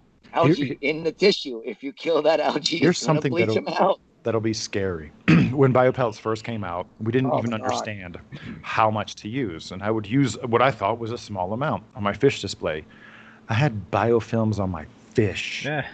Dude. I'm not even kidding. Like, they have a certain amount of slime, right? And if you catch it at the right angle, you can see that there's, it's not just scales. There's a little lay on there. And when I was dosing, again, we didn't really know what we were doing. Almost looks like velvet. It was just, they looked thick. It just looked like the fish looked a little blurry, and it was weird. Hey, it was working. And so once again, this is one of those use case scenarios where it makes a lot more sense for commercial applications. And one of the only times I've seen biopellets used on a reef aquarium display was at surface accounts, right? Because the customer, they don't know how much to feed, so they can just be heavy-handed, and the tanks got a little bit of berth. Actually, the tanks that I've seen was by a local company called Premier Fish and Reef. I used to work with Will. We went and visited a bunch of tanks, and he had like this much biopellets in a bioreactor, and he also had vodka, vinegar, sugar, VSV, small amount, also dosing the tank, because the customers, they didn't know about reef tanks, so they would just feed whatever they want, and that just helped him keep things in line. That makes perfect sense. I had a customer here in Tampa that was using when biopellets came out, and they put the biopellet reactors, which we ended up buying from him a couple of years later after he realized that they were just not worth it for a reef aquarium. I mean, he would have every 4 to 6 months, he would come in the morning and his entire tank would be milk white because he had this massive bacterial bloom. And then he was an acro freak, so his sticks would end up, starting RTN. He would lose color. He would have just major issues. And after, I think, the 4th bacterial bloom, he decided he was done. He was taking the Why did it take 4 times? Because, he kept reducing the amount of biopellets that he had in there, thinking that it would actually be very beneficial, because, the application back in the beginning was, I thought, very, very good, but when you break it down, like we were talking about bacteria earlier, it's going to find a way. It's going to find it every surface that's in your, the pipes, every single piece of surface area in your system is going to have bacteria on it. So before, I kept saying it. You need to get those biopellet reactors off your system. You have 500 pounds of rock in a 1,000-gallon tank. You've got enough surface area. You don't need your biopellet reactors. Even if you have a ton of fish, you're feeding a lot. So this massive protein skimmer on there, you're not having any major issues. issues. There's no reason for you to have it on there. Well, finally, when he got rid of them, I converted them into fluidized bed filters for my fish systems when I had fish. And we've got, again, back to the fundamentals. People see other people doing stuff and they think that's the way to do it, and they won't even do research a few Google searches to verify what they've seen. When biopellets were first introduced, it was clear that you had to have a protein skimmer, right? And I'm sure everybody's got a protein skimmer, but back then we placed special emphasis on having the outlet from your biopellet reactor going into an aggressive protein skimmer, which would reduce the biofilming going throughout your tank. Now, another application I can see where biopellets or carbon dosing would be really advantageous is if you're someone like Jamie Craggs and you're really trying to roid up your corals with a lot of food, and that food is going everywhere. You can't just target every single tiny polyp, so you have to broadcast feed. That's one of those cases where you would have a much wider berth and let the bacteria consume the nutrients, get the carbon that they need, but feed that outflow directly into an aggressive protein skimmer, right? These fundamentals, people think they know, but they don't know. That's kind of like one of the systemic types of issues that we're dealing with this day and age in terms of the social media reef keeping forums. There's just so much information out there, and there's just so many people that will kind of go and pontificate. And sometimes you've got folks that haven't been in the hobby for that long that will kind of... got a name for them. What's that? DK reefers. DK reefers. Oh, okay. Dunning-Kruger reefers. I actually stopped going on any forums. I look at things once in a while, and if somebody tags me in something, I'll go take a look at it. But I've learned that I am not going to be commenting on anything anymore because I don't have the time or the effort to go in and explain the reason why I make the comments that I do. There's no point in that conversation. Everybody's an expert. We've been collectively on the internet, mostly about 20, 25 years, right? There's almost never, virtually never been a point where you have explained yourself until your fingers were bleeding and someone said, oh, that makes a lot of sense. I think you're right. You actually changed my mind. People don't do that online. No, they don't. I mean, everybody. It's a different story when you're talking like we are here, or you're face to face with somebody. When somebody's behind that keyboard, for some reason, it doesn't matter what you say. Yeah, things change, and that's why I learned to just.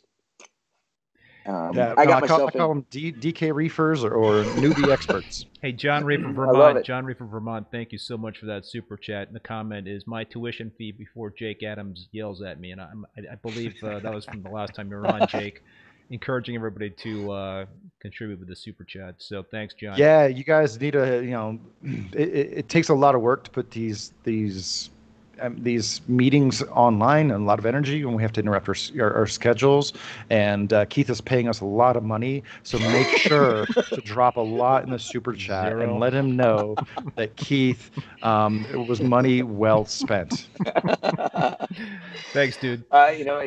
It's fun. I enjoy getting on here and having these kind of conversations. You know what we do with that money? When you give us some super chats, you know what Keith does with that money? He's just going to buy some super glue. He's going to buy some beer. We're just going to drink it, right? We're not going to go gambling or buy drugs or pay for hookers, right? Just show him some appreciation. Speaking of, I'm low. It's not about the money. It's more like gamification. I might have to text for some more beer. I'm running low here. I think I'm going to have to text somebody here soon. Oh, dude, I was thinking the same thing. I already got 2 Hey, honey, if you're listening, I think I need another beer.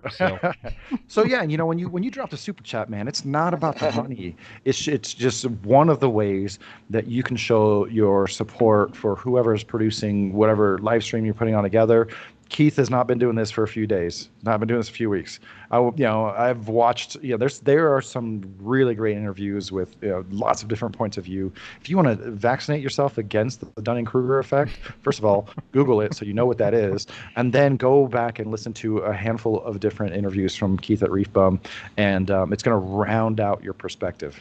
So thanks, man. I really that's my plug for Keith while we're on here. I appreciate it. And Telegram, thanks for the super chat there. And right back at you, Jake. Like I mentioned at the beginning of the show, the reef therapy is just an awesome way to just kind of kick back and listen to a couple of guys talk on reef. You guys do an incredible job. So you're definitely. I'm behind the 8 ball here, dude. I feel a little bit of sadness every time someone tells me how much they enjoy Reef Therapy, because I don't get to listen to it. When are you going? Like, when are you guys doing it live? I wish other people were, just taking some critical looks at more stuff and keeping, like, I think you've noticed, like, the conversation has been varied ideas and details from, a lot of observation experience. So yeah, I wish I could listen to Reef Therapy. So if you want some meaty servings of reef thoughts, give it a look. Thanks, Luis, for that super chat. Here's mine at Jake. The kids will drop off your super chat at Aquatic Art. I guess you understand that. I don't. What was I going to go into? Oh, yeah, let's go back to talking about corals. So, Jake, you recently posted an article on big changes coming to Australian coral. Nope. I don't want to go there. We're not talking about that tonight. Well, no, it's exhausting as a journalist trying to keep up with the yo-yo of regulations in Indonesia and in Australia. And I'm not trying to shut you down. It's just it really takes a lot out of me.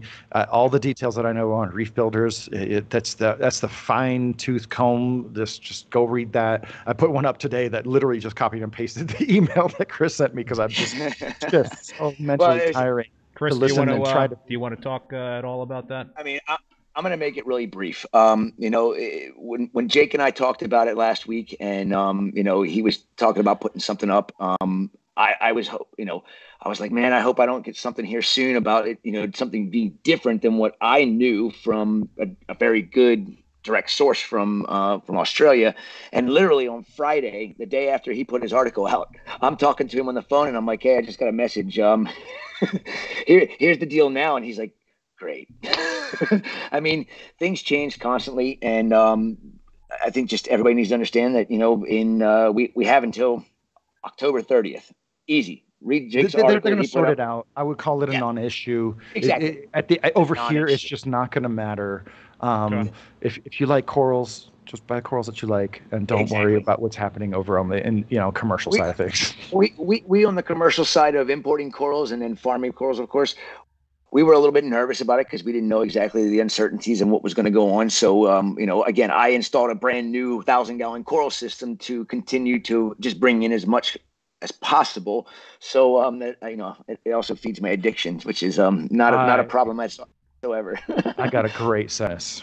Yeah. And this is a hard plug for Solomon Island corals. We have had some crazy uncertainties with Fiji shut down like a few months before I set up the studio, man. I could have filled up 2 tanks for like $500 of Fiji corals. I know. And it's not about the money, but I miss those classic strains we already talked about. But Solomon Islands is a bright spot, because it took a long time to get things sort of open, and there's never going to be a deluge of just availability. But they are just one thing that you can know about Solomon Island corals. It's not, first world folks that can afford a $500,000 boat and $2,000 worth of, petrol to get out to the outer reefs and all their permits and all their licenses. When you buy Solomon Island corals through Unique Corals, for now, they still have a very small spigot coming through. Yes, I know, Chris, I'm going to get there. You have a certain degree of confidence that there's people who live on the coral reefs who are making a living sustainably harvesting and farming corals in the Solomon Islands, right? So right now, there's very limited supply. We still have COVID logistics in terms of price and in terms of just sheer cargo space. So, but I know in times a few select dealers, if Chris jumps through the right hoops, maybe he'll be in it. I already had the conversation last week. Okay, so yeah, I would instead of talking about the stuff that's shutting down, I think it'd be awesome to talk about the stuff that's opening up. Very few people know that our hobby was built like Fiji has Pacific oceanic corals, right? And the first place we got any kind of significant diversity from, especially like all your rainbows, all of your torts. Oh my God, you go diving in Solomon Islands, there's torts and millies freaking everywhere, and Monopora monastereata everywhere. All that stuff was Bob Mencken, Solomon Island Coral Farms. Those they were little frags on specific discs with 2 poles. First started coming in 1999. Those are the first commercially produced frags. So that's a really cool ray of sunshine. It's Solomon Islands is a big place, right? And so Tim and myself are going to have to go back and do a lot more exploration. But over the last couple of weeks, they have succeeded in bringing in some amazing colonies of various lobophilia and what used to be called symphilia, and then acros, mostly millies, man. When you're out there. And some cool chalices, too. Yeah, no, in the past, in certain locations, we have, every rainbow chalice you can think of. A lot of those have their roots, originally came from the Solomon Islands. The Magic Musa, man, that was an Australamusa, now Lobo. That was like a literal rainbow, but it was a single coralite. And it just absolutely astonishing. So many Cinerinas there. So as... I got one in last night. You got one what? I got one Cinerina? Really, no. Oh, no, was it from the Solomons? I got like a half a dozen Cinerinas last night, but I mean, I got an Australia Musa or a lobophilia or a parascolemia, whatever. We should just call them rollies. I think we should call them rollies because it was called Australamusa rolliensis. Yep. They won't change the species name. They will only change the genus name, which is kind of cool. Yes. So it was Australamusa. And then some scientists didn't know how to line up Australamusa and Scalemia vicensis, and so they lumped it up into parascalemia, and now it's back down to freaking lobophilia, and so we just need to go back to the species names. So this is one of the places where the French and the Australians have it right, because in France, a yellow tang is called a flave. Scientific name. Seabrosoma flavescens. Makes sense. Makes perfect sense. A powder blue tang is called a leuco. Acanthurus leucosternin, right? So you can have these funny plant names without making shit up. I'm sorry, I just had to say that like that. I'm in Australia, torch corals are called glabs. Euphilia glabrescens. And acanthophilias are called deshies. Acantophilia deshiasiarnia. So the name, that's one name. The name game is not going on over there? Well, it's an amalgamation of the real Latin name that's been just kind of colloquialized, like flavs, leucos, glabs, and deshies. Like, you're not going to call a Cinerina a deshi, right? You're not going to call a hammer a glab. I'm so retarded. I'm so tired of a new release coming up on the farm and us standing around and looking at like 5 of us going around. Okay, what are we going to name this? What are we going to name this? What are we going to name this? What are we going to name it? And it's like everybody's expecting a name from something that is, and the only reason I want to put a name on any coral is because we literally farmed it, and I've got the data from when we started the frag, how many times we fragged that one frag, and to get to 50 to 100 frags of this coral available, and putting a name on it is like the hardest part for me. I mean, I can farm a coral all day long, but when it comes to putting a name on it, sometimes it takes me 2 weeks to actually put a name on a coral because I can't think of a name.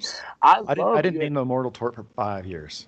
Dude, it was only after 5 years that I realized, that tort that kind of looks like a California tort that I collected from the Solomon Islands in 2015. I figured out that didn't roll off the tongue, and I'd never lost one, and I'd given it away to a bunch of people, and I was like, hey, you know what, immortal tort, that's kind of fun. But I just want to wrap up with the Solomon thing before we dive into the names. This is one of those very rare instances where you can have such a direct impact on a supply chain because it's very artisanal. It's very, very much done by hand. So, if you want to support the cause, look out for the Solomon Island corals. Unique Corals is going to be one of the few places that has them for now. They have started wholesaling some of these colonies. But if you see Solomon Island corals, I want you to know that means something different. And that's my small infomercial. Love you, Tim.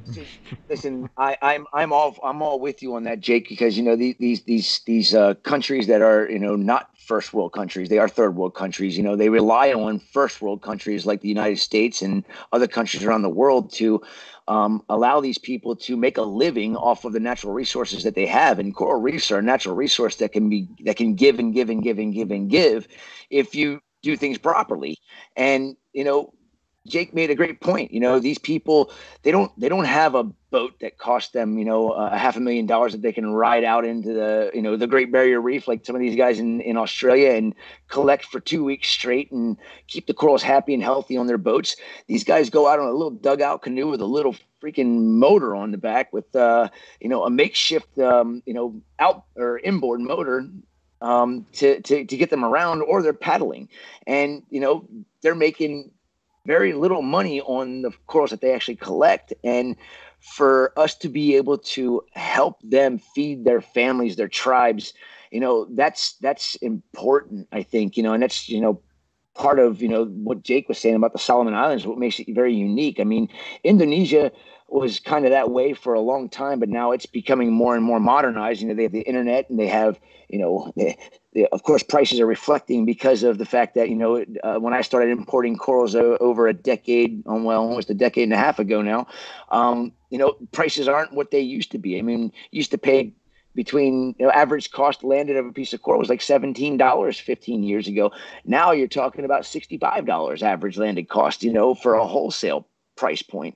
So you got everything from below that and everything up above that, which, it's a huge difference. And, I don't think that they respect the corals as much. I think they just look at the dollars that they're making. But these people in the Solomon Islands, they actually, they without them and without the, Unique putting their farm over there and putting their collection facility over there, they wouldn't be, able to support their tribes, their family as well as they are now. And I think it's great and commendable for what they've done. So that's a great point, Chris. So we lost Jake. Perhaps he's on a pee break, or maybe he's going to get another beer. I don't know. But while he's away, let me thank some folks for the super chats.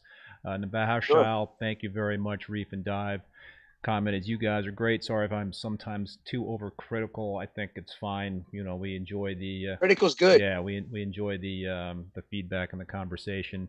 A Meckley, this one is for you, Keith. Just sit back and have a beer. Yeah. What's that now? That was yeah. Amanda. That's cool. Yeah, she just actually came in and got herself a drink. My daughter, Amanda, came in and got me a beer, and then I texted. You texting somebody for a beer, so I texted. I gotta do that. I gotta do that right now. So. Amanda brought me a beer, and then like 3 minutes later, Isabel comes walking in with a beer. So I just know now, just through text message, I'll get myself a beer. Well, I would have done that, but I also had a pee, so that was my. I thought so. I thought it was either peeing or beer, but both. It was both. Yeah. I'd like to point something out. It's really easy to point the finger at the vendors, the coral producers for the name game, but as anyone who works in the store today knows, or is at a reef show knows, the end user, the buyers will walk around and ask you, what is that? And if you tell them this is an Acroporus acale from Fiji collected at 10 meters depth, they'll be like, huh? They're like, what? It doesn't have a funny name, and it's not a strain. Naming a coral, sometimes it has a sentimental value, right? Like, when Chris and when you have a coral for a long time, that name just comes out organically. But the end user, the consumers, they're the ones driving this, right? They are. If they demanded like Cycloceras, like fungus, to be actually labeled as Cycloceras, and lords not to be called acans, or micromusas to be called microacans. Oh, don't get me started. Deep breath. It's the consumers that are driving this. They are forcing the stores to come up with ridiculous names that tell you nothing about the coral. Coral names used to mean something, right? Like Oregon Tori. We know what that coral is. It does not get imported.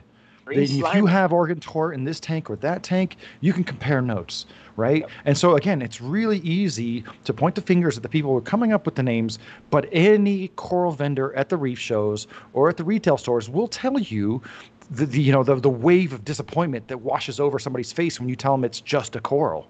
Right. No, I mean, it's so funny. I get it all the time. As a wholesaler, importing wild corals. I'm with Jake on this. I don't believe in the name game thing. The only time I believe in it is if it's actually something that we farmed and I have lineage and I can back it up. That's the only time I think that it's proper to name a coral. And I get people asking me, hey, do you have any Dragon Soul torches? Do you have any, New York Knicks torches? Do you have any of this torch? Do you have any of that torch? And, there's only one that I will actually put the name on because it is just that ass, and that's the Holy Grail torch. And they're like my nemesis for imports because they do not travel well.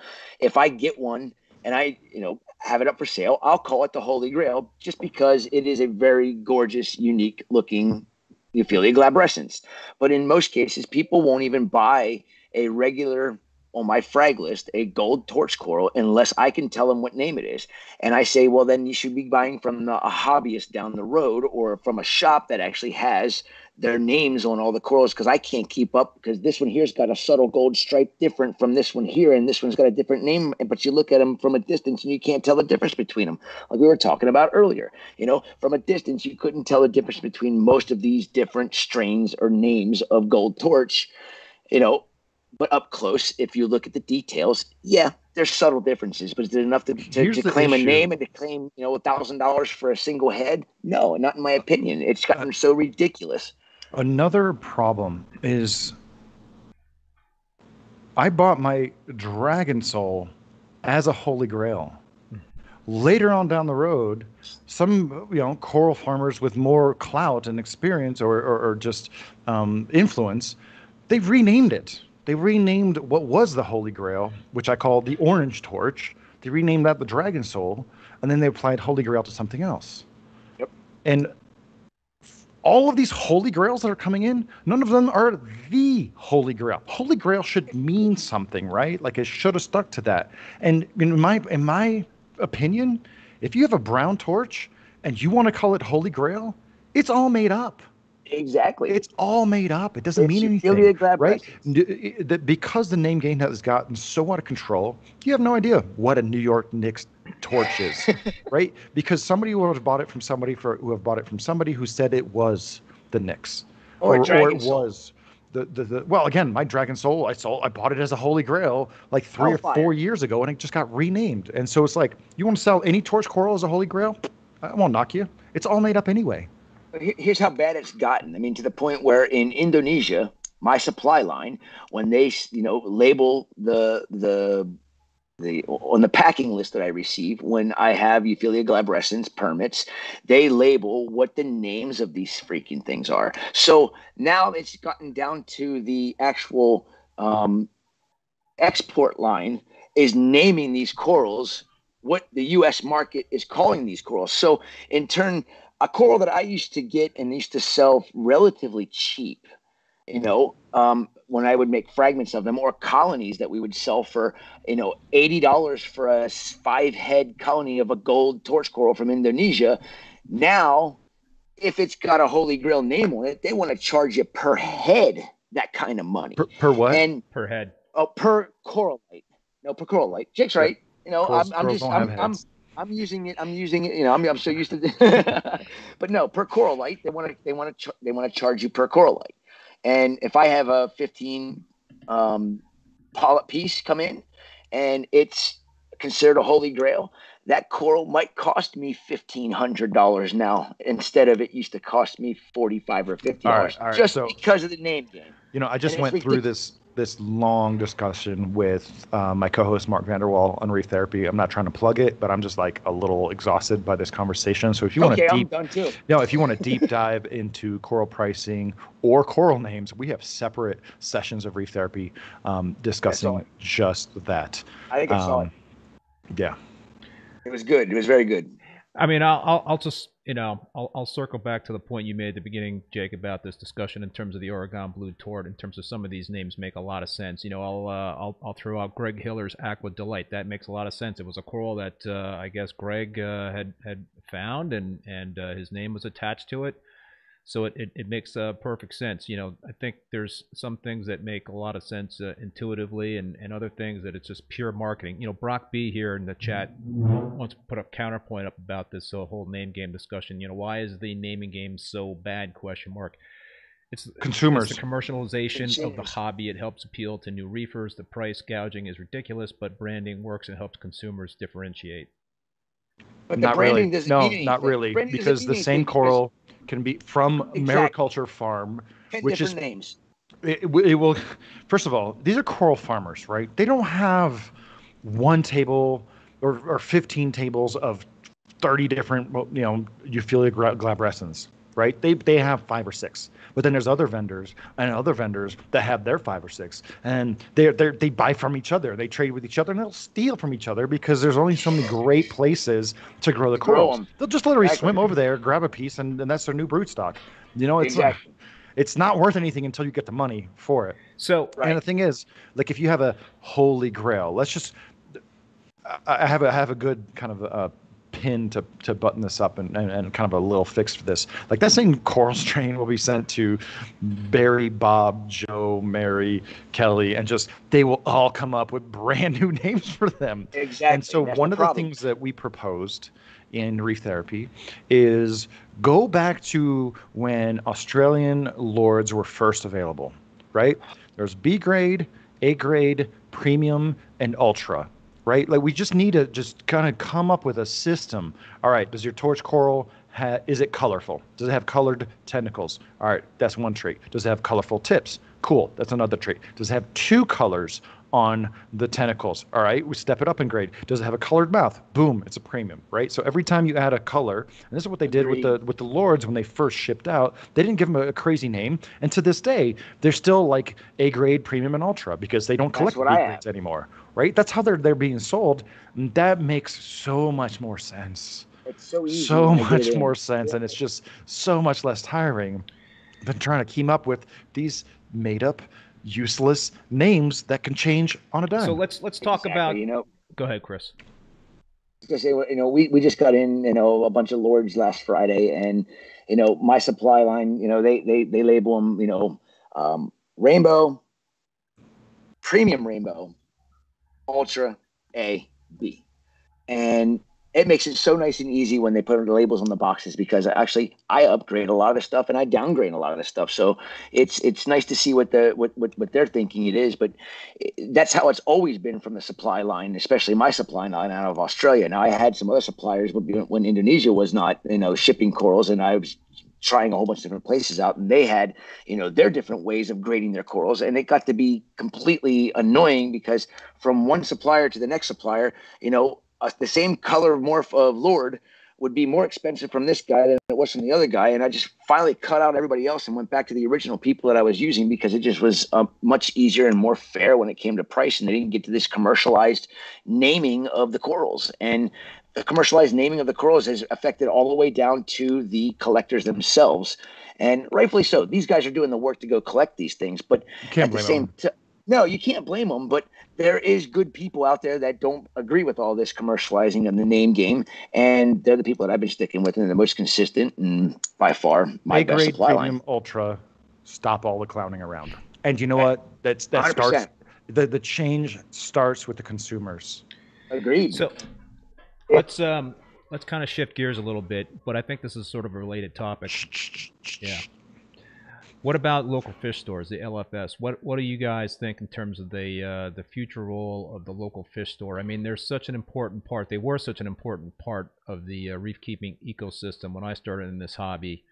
And I'll admit, I've kind of strayed from the LFS in terms of how I shop for corals and how I interact with folks. But can they survive in this kind of online world where? Oh, I'm not worried about the fish stores. I'm not worried about the fish stores either, because the reason why ACI Aquaculture was started 14 years ago was because I was just a hobbyist, and it was hard to afford a $100 booger acro frag, and it got to the point where I was just like, we can do this better, and we can help these LFS out that are wanting these, that don't sell these exotic named corals and for so much, for all this money. With you're going to have your different types of LFS. You're going to have the saltwater geek store that is going to have the names on everything. You're going to have some that have that care about that a little bit, and then you're going to have the mom and pops that are really just don't care at all. They don't want anything to do with that kind of stuff. So what the whole point of ACI is that we can offer a premium aquacultured coral at a fair price so that everybody can afford it, with lineage and a name on it, so that the hobby is affordable for all. Again, I get the whole thing. We talked about this, from the old school stuff to the new school and the new way of things, but I think that as a whole, when ACI gets to the point where I want to be, or where we want to be, is we want to have an overabundance of all these corals where we can offer them at a really amazing price, so that the flat rate pricing going across the board on it, so that we can export to Taiwan, 1,000 frags, and they all basically were the same price point, depending, from SPS LPS has a different price point because they grow slower, and Softies a different price point because they grow a little faster in some cases. But we wanted to have like an SPS price and an LPS price, and then we'd have like, Euphilia type pricing. But if we can do things the way we want to do them, we want to have, all stores around have, a very competitive price point on all the corals. And you're not going to have, one store selling a booger for $200 and another store selling a booger for $15 or $20. It should be all right there, even though they're the same type of coral.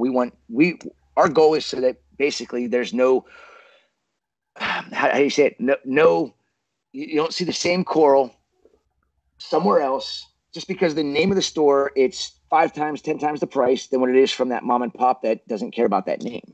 So I think that's, our ultimate goal down the road. And I'm going to meet it one day here soon. And I think it'll probably happen when there's no more corals being imported into the country. And it's maybe 5, 10, 15 years down the road. I hope that never really happens. But, Jake and, you guys, we all been seeing all these ups and downs and all arounds with it. And, preparing for it's what we're doing. And I think everybody from, a small child to an adult should be able to have an aquarium in their home, and it shouldn't cost them to maintain. It shouldn't cost them, a car payment or the cost of a car to set one up. You know what I mean? I mean, $10,000 to set up a 200-gallon reef tank is not uncommon nowadays. Hell, $5,000 to set up a 30 or 40 or 50-gallon tank isn't uncommon these days. I remember when I started, and I could set up I set my 54-gallon corner tank up, which was my best SPS tank I ever had as a hobbyist, and I think we paid, less than $1,500 for the whole get up because I did a lot of do-it-yourself stuff. I didn't have the money to do it, but $1,500 isn't so bad. But nowadays, if you wanted to set it up for the cost of all the equipment, and I get inflation and everything, but it's quite expensive for, just an average guy working a full-time job, has kids, has the payments of a car and his house and everything else to do with life. And paycheck to paycheck isn't going to allow you to have an aquarium in your home because it's not really a smart decision, even though that child is begging you, screaming and kicking and hollering like I used to do when I was a kid because I wanted African cichlids in my house, and my mom and dad just said, go mow the lawns, do what you got to do. Kids nowadays, I mean, how many lawns do you have to mow nowadays to get a reef aquarium in your house? How many lawns do you have to mow to get one frag of a premium named acro nowadays? I mean, what, $300 for a piece of coral this big? It's all right. Chris, let me stop you there. I know he'll just keep going. He'll just keep going. Keep going. I'm his brakes. I'm not interrupting. I'm not that rude. I just know he'll just keep going and it's spinning his wheels. Fine. You're fine. I'm not worried about local fish stores because I worked retail in the middle of the rise of internet sales. Right? Very few people here will remember Custom Aquatic or Debron. Or a couple others. Yeah, some super old ones. And that was the first. That was the first death toll of the store. Like everybody was going to buy everything online, and I'm sure there's some area it is an expensive hobby, right? It is not hyper cheap. You can't set up a reef tank for the same price that you can set up, a Central American, South American cichlid tank with a bunch of used equipment that you can buy on the local groups.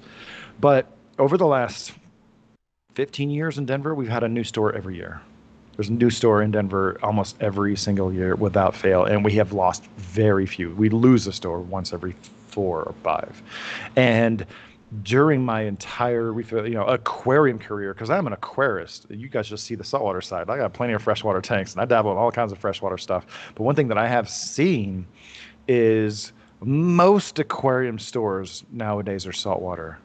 Back in the olden days of the mid-1990s, it was all freshwater stores. Yep. And maybe they had a saltwater tank, not a saltwater section. Maybe they had a saltwater tank. And then over time, they had a saltwater section, and then they were half and half, and then they just had a little bit of freshwater. And now most stores, I think, in most areas, are going to be primarily saltwater because there's a lot of money to be made. And the thing is, if you live in a smaller market, if one store goes down, those sales generally will feed into the other stores. And this is why, I will go to every store because I get some of my best frags from the freshwater store because they order random stuff, just big packages that they buy for like $15 wholesale from major wholesalers, like Chris. They have no idea what the names are, right? They just look at their list and they price them according to that. And because no one's buying them, or very few people are buying them, I'll go in and I'll find just giant blastomusa polyps for like $25. Yeah. All kinds of stuff. I will buy lures I don't need because it's $20 because it's been sitting there for 2 or 3 months because they bought a $5 mega frag pack from somebody and they just sit there and they look fine. They might have like VHOs over them, right? Or they might have like VHOs 12-year-old Ecozotic LED strip lights that do the job. They do the job enough. So I'm not really worried about fish stores. The only complaint that I have about fish stores that they need to be doing better is their dry goods, man. Like if I go around all the fish stores to like in one day, I will find basic rigid airline at 1 or 2 of them. And when they don't have something in stock, you know what they'll say? Well, I can order that for you. Yeah. And I'm like, I have Amazon. I'm good. No thanks. I will get it faster ordering from Amazon. So if the saltwater, any aquarium store wants to thrive and flourish, carry the weird odds and ends that we need right now for a project. Right? Give me the barbs, give me the true unions, give me the things for the project that I freaking need right now that's not in stock at Home Depot or whatever. Right? They're all doing very well on the livestock front. They could do a little bit better with the fish when they're quarantining, but that's a perennial issue. But carry odds and ends that helps to round out an aquarium project. The stuff that you're not going to sell very often, but when I go into your shop and I find a bristle brush for cleaning some pipe, some rigid airline, a basic siphon, I'm going to remember that store had what I need. It seemed this is. I was just going to say that it also seems that local fish stores do a lot of business with maintenance, and that is a big part of their business model, at least some of them. That should be. Right. It should be a big part of the business. If they don't do maintenance, the best store in town is a service company that has a retail section open 2 days a week. Exactly. Don't kill yourself to be open every day. If you have a retail store, you need to close at least 1 day a week. At least a Monday and a Tuesday. Get your house in order, place or receive your orders, and just have 1 day uninterrupted from testing water. And, I don't know if it makes sense. If I had a retail store, if I ever got back into that, there's no freaking way I would do maintenance. I know how much it costs. I know how much it's worth, but it's not the same business model. But if you're, an up and coming shop, doing service, aquarium maintenance is going to help you get that sale. Stuff, recurring, revenue from consumables like your media, your food, your cleanup crew, et cetera, et cetera. Go ahead, Chris. Service is huge for LFSs, in my opinion, because it keeps them more relevant. That's the way I look at it. I have a couple of shops that I've been doing business with since pretty much we started our company, and they were starting out about the same time, and I kept saying, "Why aren't you guys doing maintenance? Why aren't you guys doing maintenance?" Because when I had my shop in Tampa, that was what I did. I was the service manager, and I went out and managed all the maintenance accounts. And without those maintenance accounts over the summer months when it was turtle slow around here in Florida, those maintenance accounts were bringing in revenue every single week. And I had one of the biggest customers that I have, longest customers that I have. It took him up until like 4 years ago. So that's what. 10 years of me trying to get it into his head, you're nuts for not doing service. He finally bought a service truck, put one of his guys in because he had a lot of people asking for it. His service accounts have grown. He's got 3 trucks now on the road every single week. And he said, dude, he's like, I can't believe the amount of revenue I was missing out on for the last 10 years. And it's all the add-ons that he gets, all the times that his maintenance guys are going to these houses. Hey, do you want me to bring you any fish and corals? Do you want me to? Do you need frozen food? Do you need this? Do you need this? And some of these are weekly. I got a really nice coral. I think you'd like. Do you want me to bring it over? Exactly. You don't have to. The one thing that I will say is you need to, if you're a business owner, you need to decide whether you're a service company with a retail, section, or you're a retail company with some service, right? If you are, an up and coming shop and you need to hustle and to do a few service account, man, make that piper, boo-boo.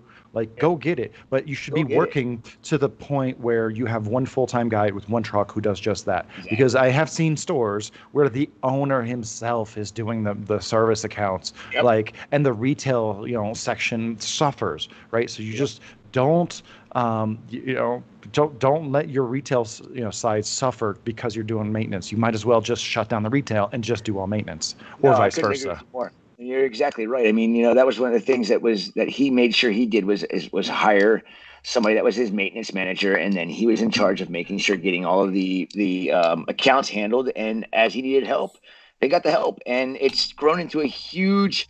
He actually is thinking about separating it from his main retail side, so that it's actually a completely separate business from the retail.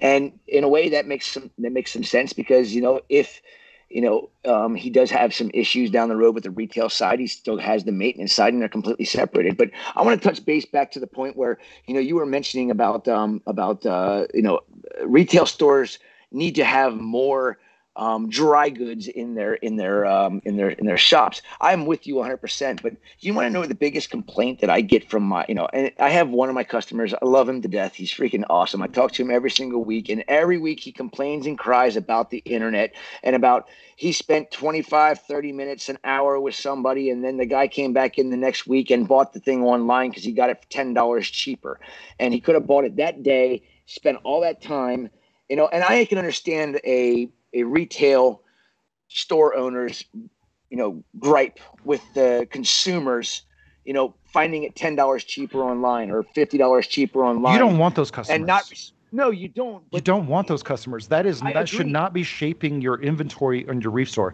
And I'm really glad that we have a chance to talk about the professional side of things, because it's a huge segment of the reef aquarium industry that, has a big influence on everything that we do here. But one thing that I think a lot of shop owners don't understand is, like, you're not going to custom order a pink cinerina for somebody, right? They're not going to come in and say, I want a pink cinerina, or I want a green branchy hammer. You're going to have it in stock.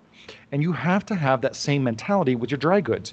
You literally need $50,000 to $100,000 of dry good inventory sitting there. And it will always sit there. And as it's depleted, you refill it up, right? You have to just have that stock. I think right. That is what's going to get the customer to come in, and telling people that come to your shop, oh, I can order it for you. That's insulting. That's not why we're coming to your store. I think a big point I can go online and get it tomorrow. I think a big point also to make about local fish stores is that, when I started getting into the hobby years and years ago, there was a guy that had a kick-ass SPS tank. And you know what? That guy was my mentor. And that's the advantage of being able to buy something from a local fish store is if you got somebody that knows what they're doing, has a system set up, follow their system.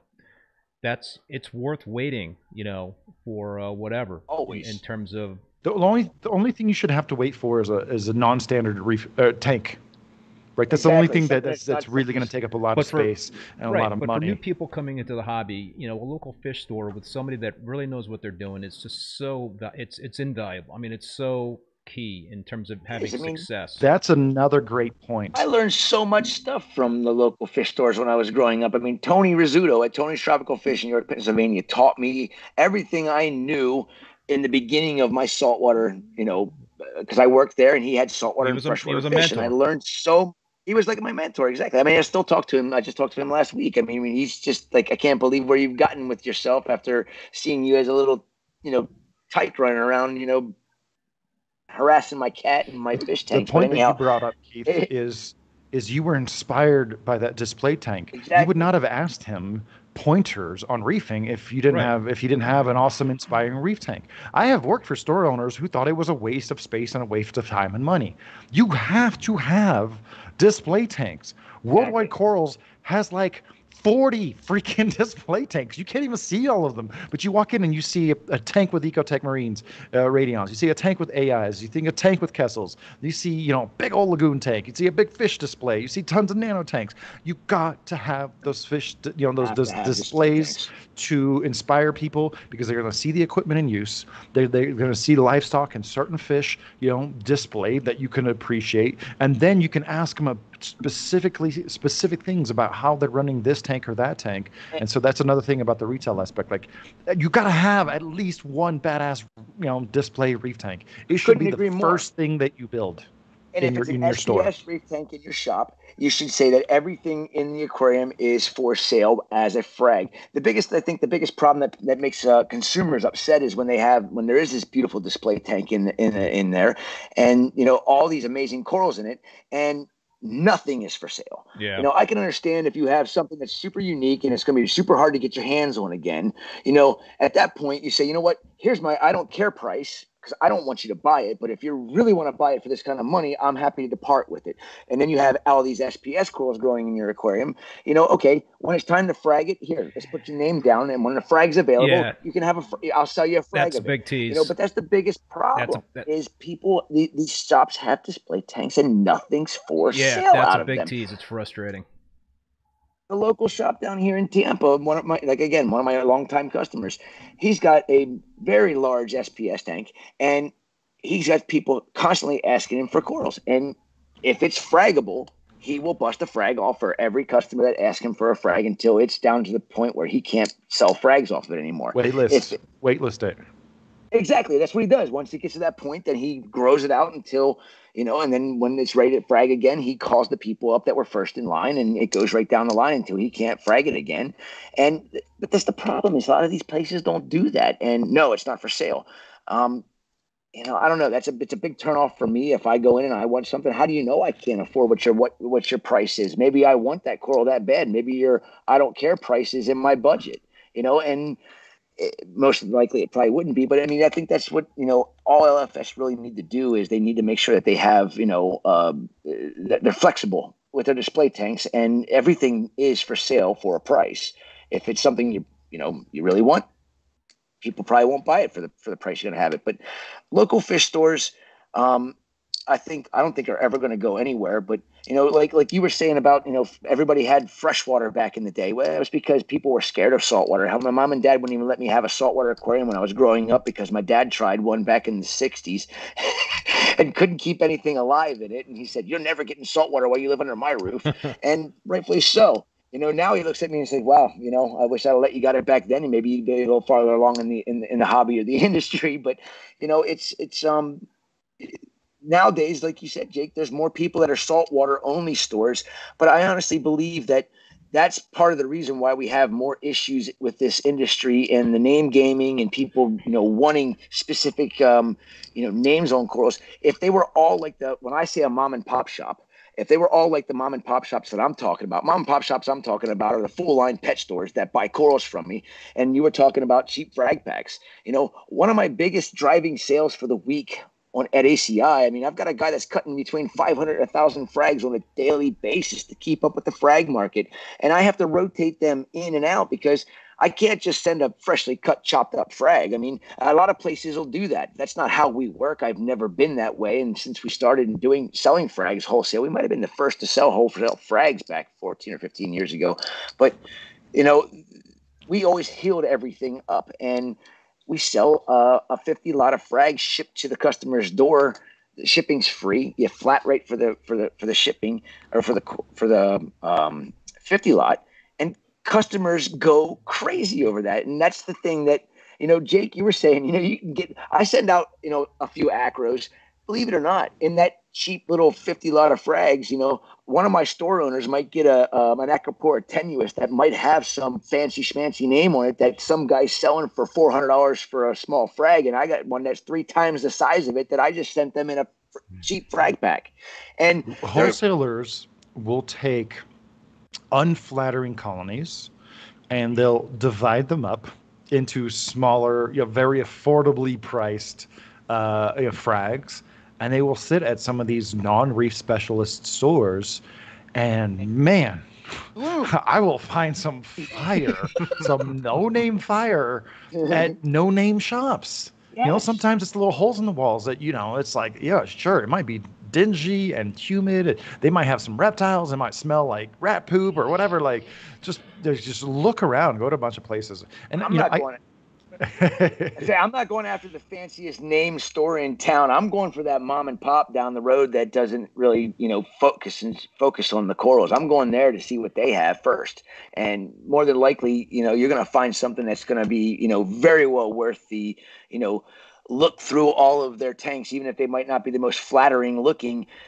Like you said, you can find some gems in some of these shops. And that's one of the funnest for me. There's probably about 20, 25 stores between Colorado Springs, Denver, and Fort Collins, Boulder, and everything in between. Man, I'll hit up all of those guys, and I'll blow my budget every time. Yeah, every time. I know we can talk about professional stuff all the time, and it's funny. You give us one word. Coral. You say retail store, we're just like, we're gone for an hour. Do you have any other questions you want to bring up, Keith? I think one question I wanted to ask you guys, and this is sort of related to what we're just talking about, but how can we bring in new folks to the hobby? How can this be? I don't think we need to. I don't think we need to. I think no, it's happening just fine right now. Nothing of greater importance is how can we educate with with a better set of skills for the next generation, because nowadays the online echo chamber will tell you the same thing on Facebook and Reef to Reef and Humble Fish and a few others, and so you think you have different sources when it's like the same person posting in all the groups that you're looking at. And so I think that the greater challenge is, how do we inspire people to just enjoy the coral that they have, or the coral that's available? Making it so complicated. Yeah, is it pretty? There's so much complication in this. Is it neon green? Is it neon orange? Is it bright red? But how do you like cut? it? How do you cut through the Instagram stuff? I mean, you go on to Instagram and it's just hard. It gets people crazy. What are the results? Maybe I should start my YouTube channel up with here's the results of keeping things simple and not making them complicated, and refining the way reefing is done is what we've done. I think, I think the way we're doing things is so simple. I mean, literally, I can look at my control and say, okay, everything's good. Okay, wait a minute, something's a little bit off here. Mess around with it, fix it. Keeping it simple is going to bring people in to stay, rather than making it sound like you need to have a science degree to run a reef aquarium, and you don't. I mean, it's really not hard to do if you just go with the basics, especially as a beginner hobbyist. You don't need to have all that fancy smancy equipment on your aquarium to run something, to run it. I mean, basically you need a good set of test kits. You need a good protein skimmer or an algae scrubber. You can do both, but honestly, I think they both aren't necessary after my experiences with them. But if things were kept simple, I think it wouldn't scare some people away from the industry, because I think there's a lot more people that would get into it. I think we have scared away. We have too many people joining the hobby right now. Like, I'm not trying to be the old man, get off my lawn, mentality, and saying don't break the mold.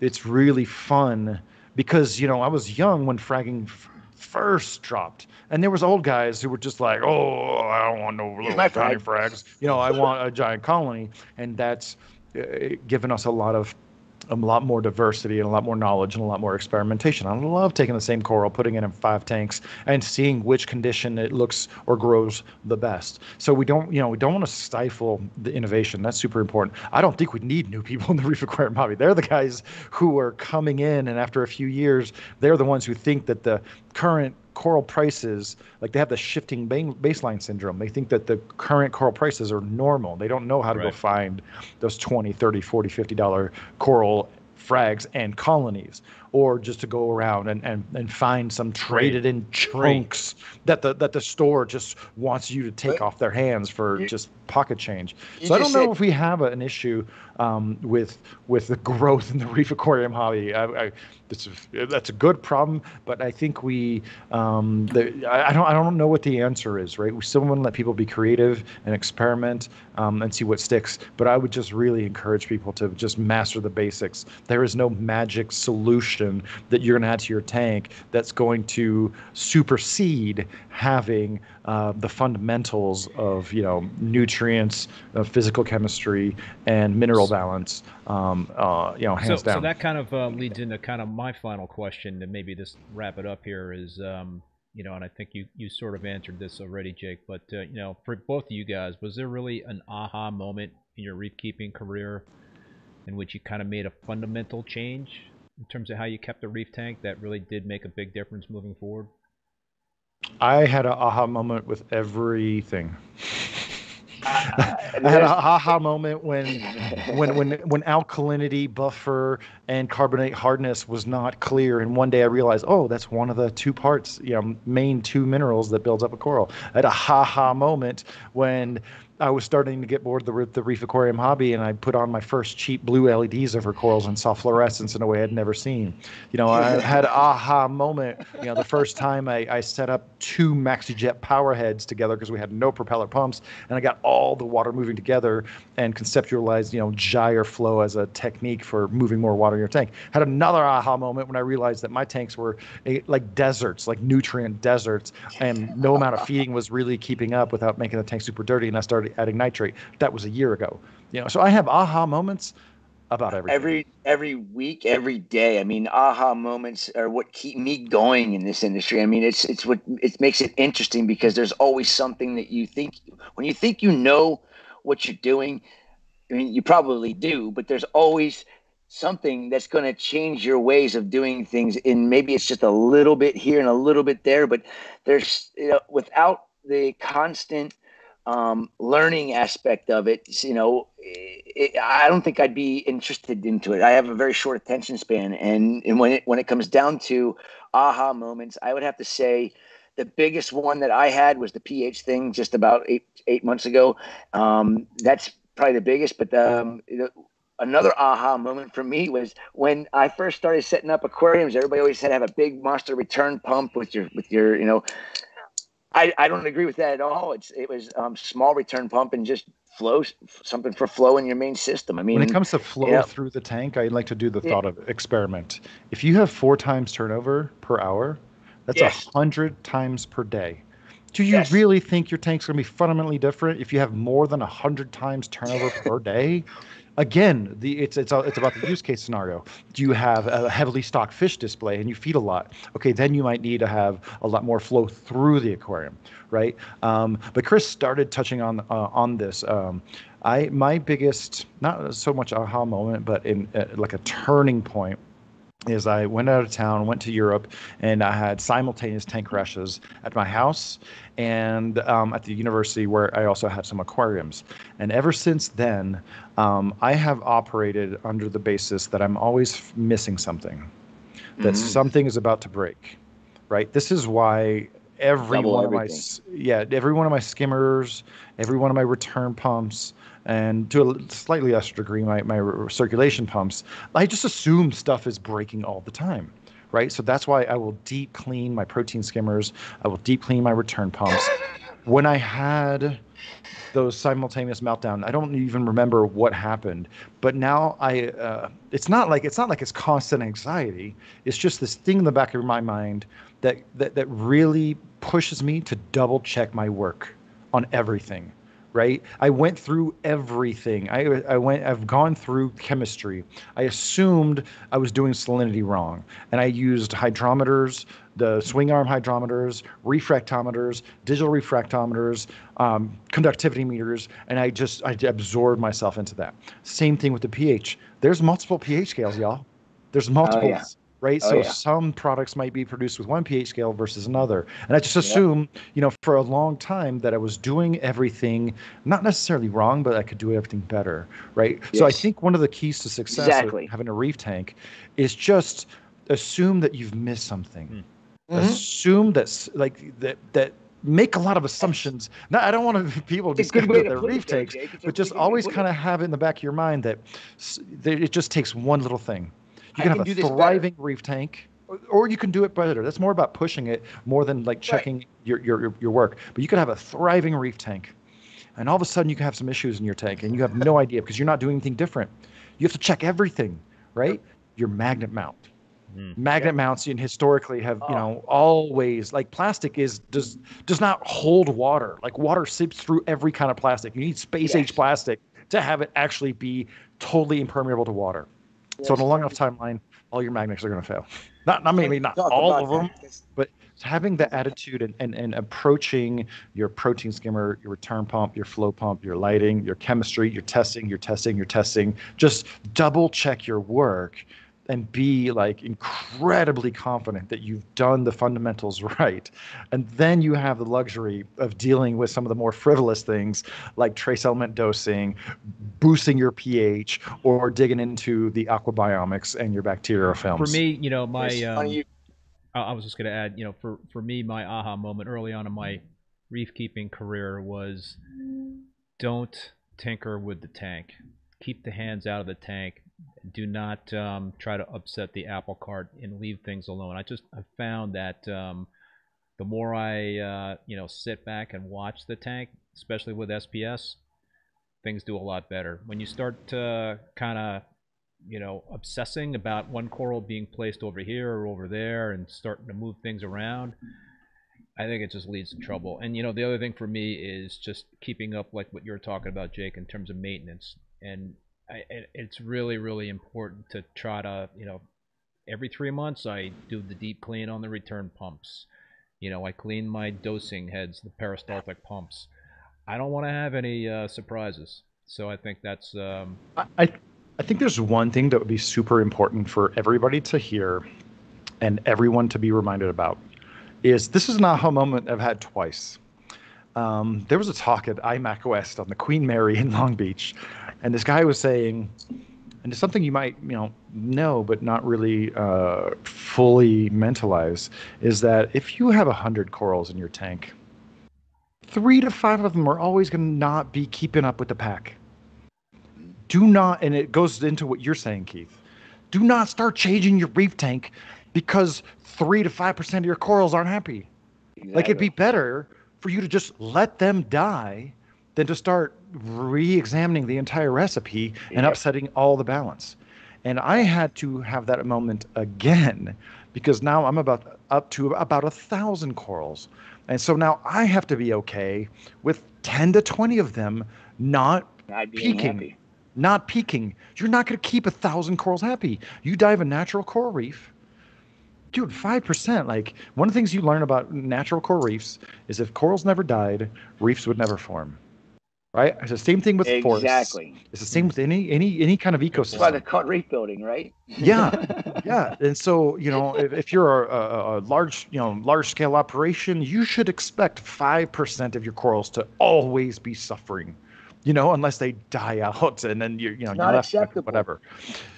If you have 50 corals in your tank, or 25 corals in your tank, if 24 of them or 48 of them are just looking amazing and 1 or 2 are dying, make a note of it, double check your work. But sometimes that coral, it's just got extraneous factors that are pissing it off. And I think all of us have been doing this long enough. We have seen the most harm done to beautiful reef tanks when people are trying to overcorrect because 1 to 2% of their corals aren't thriving. Well, that's the problem with the $700 frag you buy. And if that coral is the one in your tank that's not doing good, and it's 5%, is one of the 5%, what are they doing? I just spent $700 on this coral. That's the problem with an acro frag that's this big that was broken off of a wild or maricultured coral and sold to you as something that it really isn't. It's just a wild coral frag in most cases. But, I got to think of an aha moment here right now, Jake. It's actually you and Evan were here.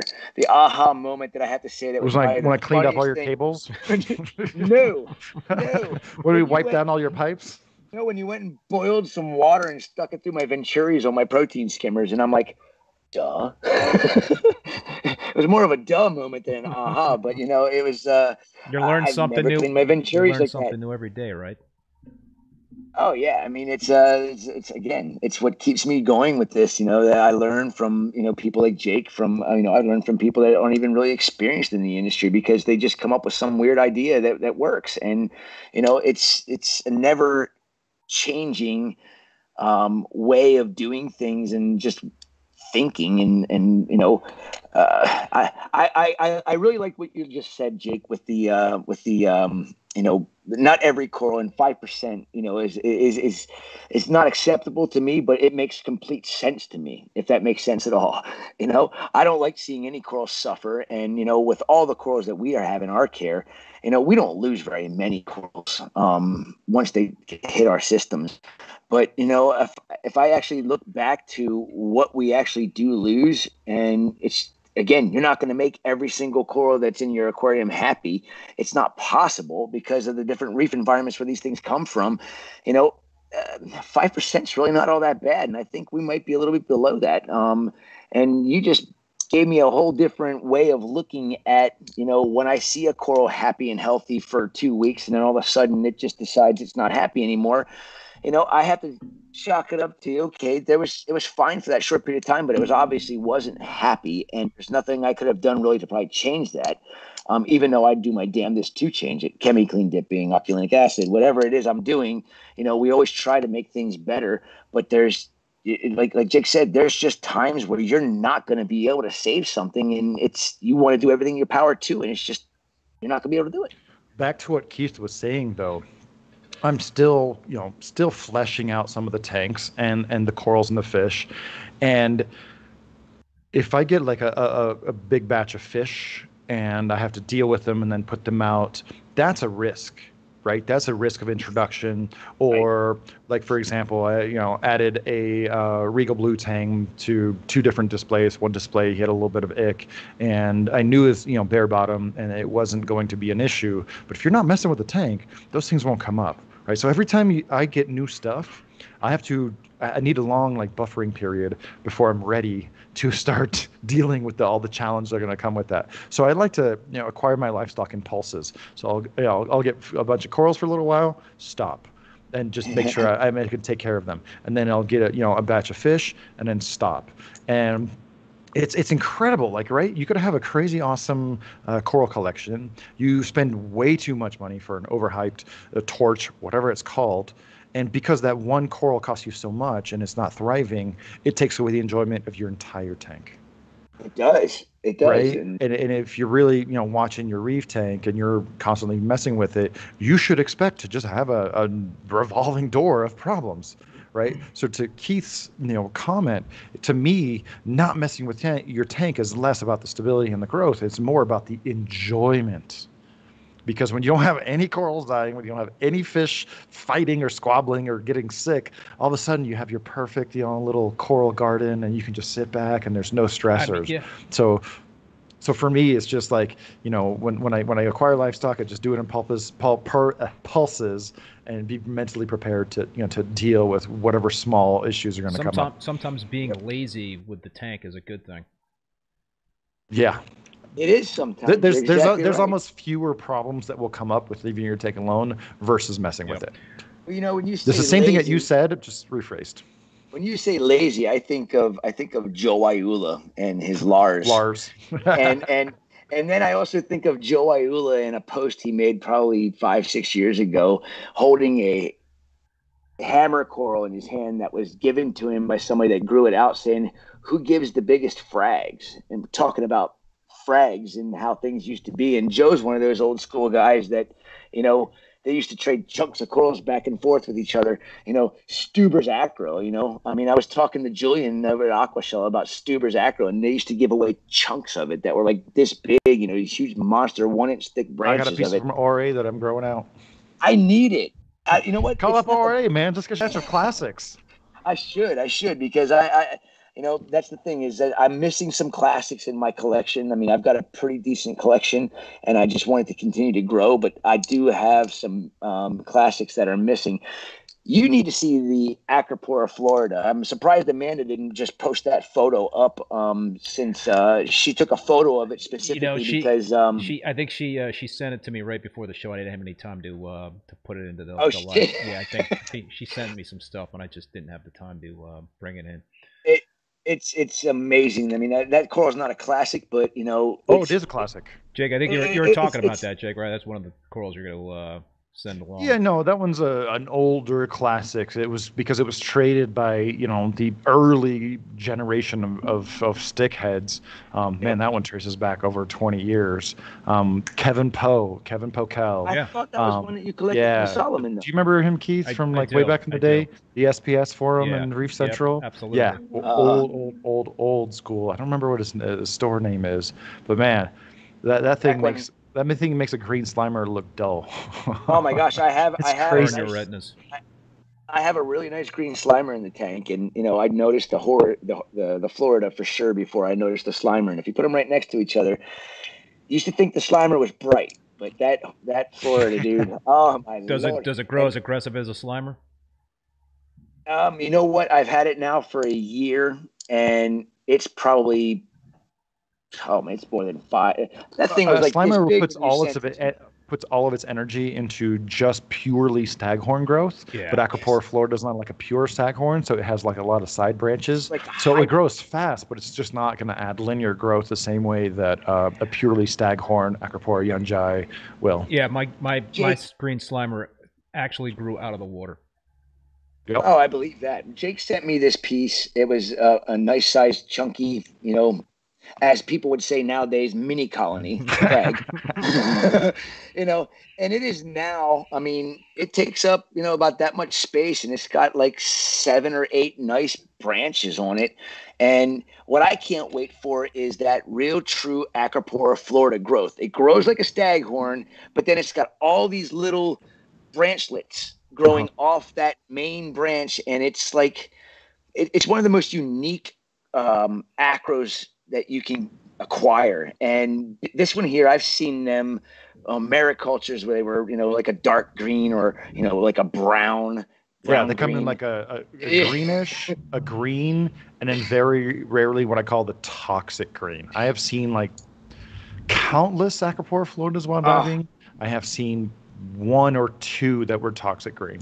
This thing is, you know, when you said you were sending it to me, I was like, and then when I got it, I was like, ooh.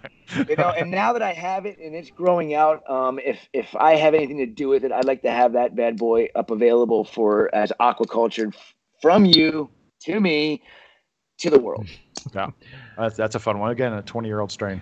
All right, guys. That's awesome. So perhaps we should put a wrap on this one and put it to save some for next time. Save some for next time. This was awesome. I just want to thank you guys so much for taking the time. I love talking reef, especially with you guys, and I also want to just thank everybody for tuning into the show and contributing to the chat. And please leave some you know, comments if you have any questions for any of us, and we'll be able to get back to you. But I do like the part where when I was on your show a handful of months ago, I think I broke the record for, you know, the longest stream that you had, because you wanted to cut it down right when we were warming up.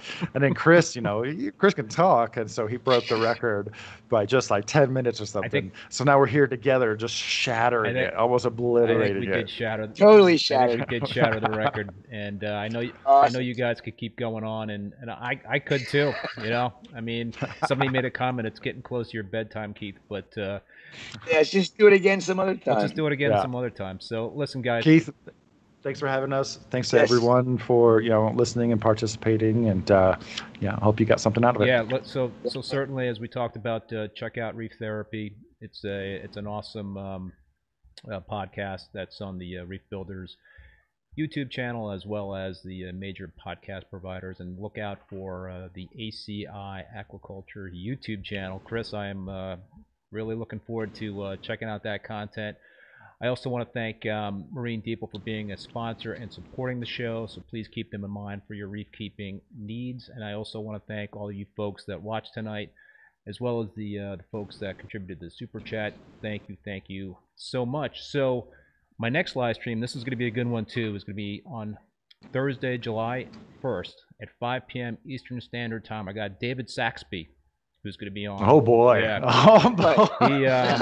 He has. I know David pretty well, man. I'm really curious to see what he's going to have to say. He might have one of the more famous reef tanks around, and it's pretty incredible. So I'm certainly looking forward to that. So it should be another great show, and I hope you guys tune in for that. So until then, be safe out there, and we will see you next time. Later. All right. Thanks.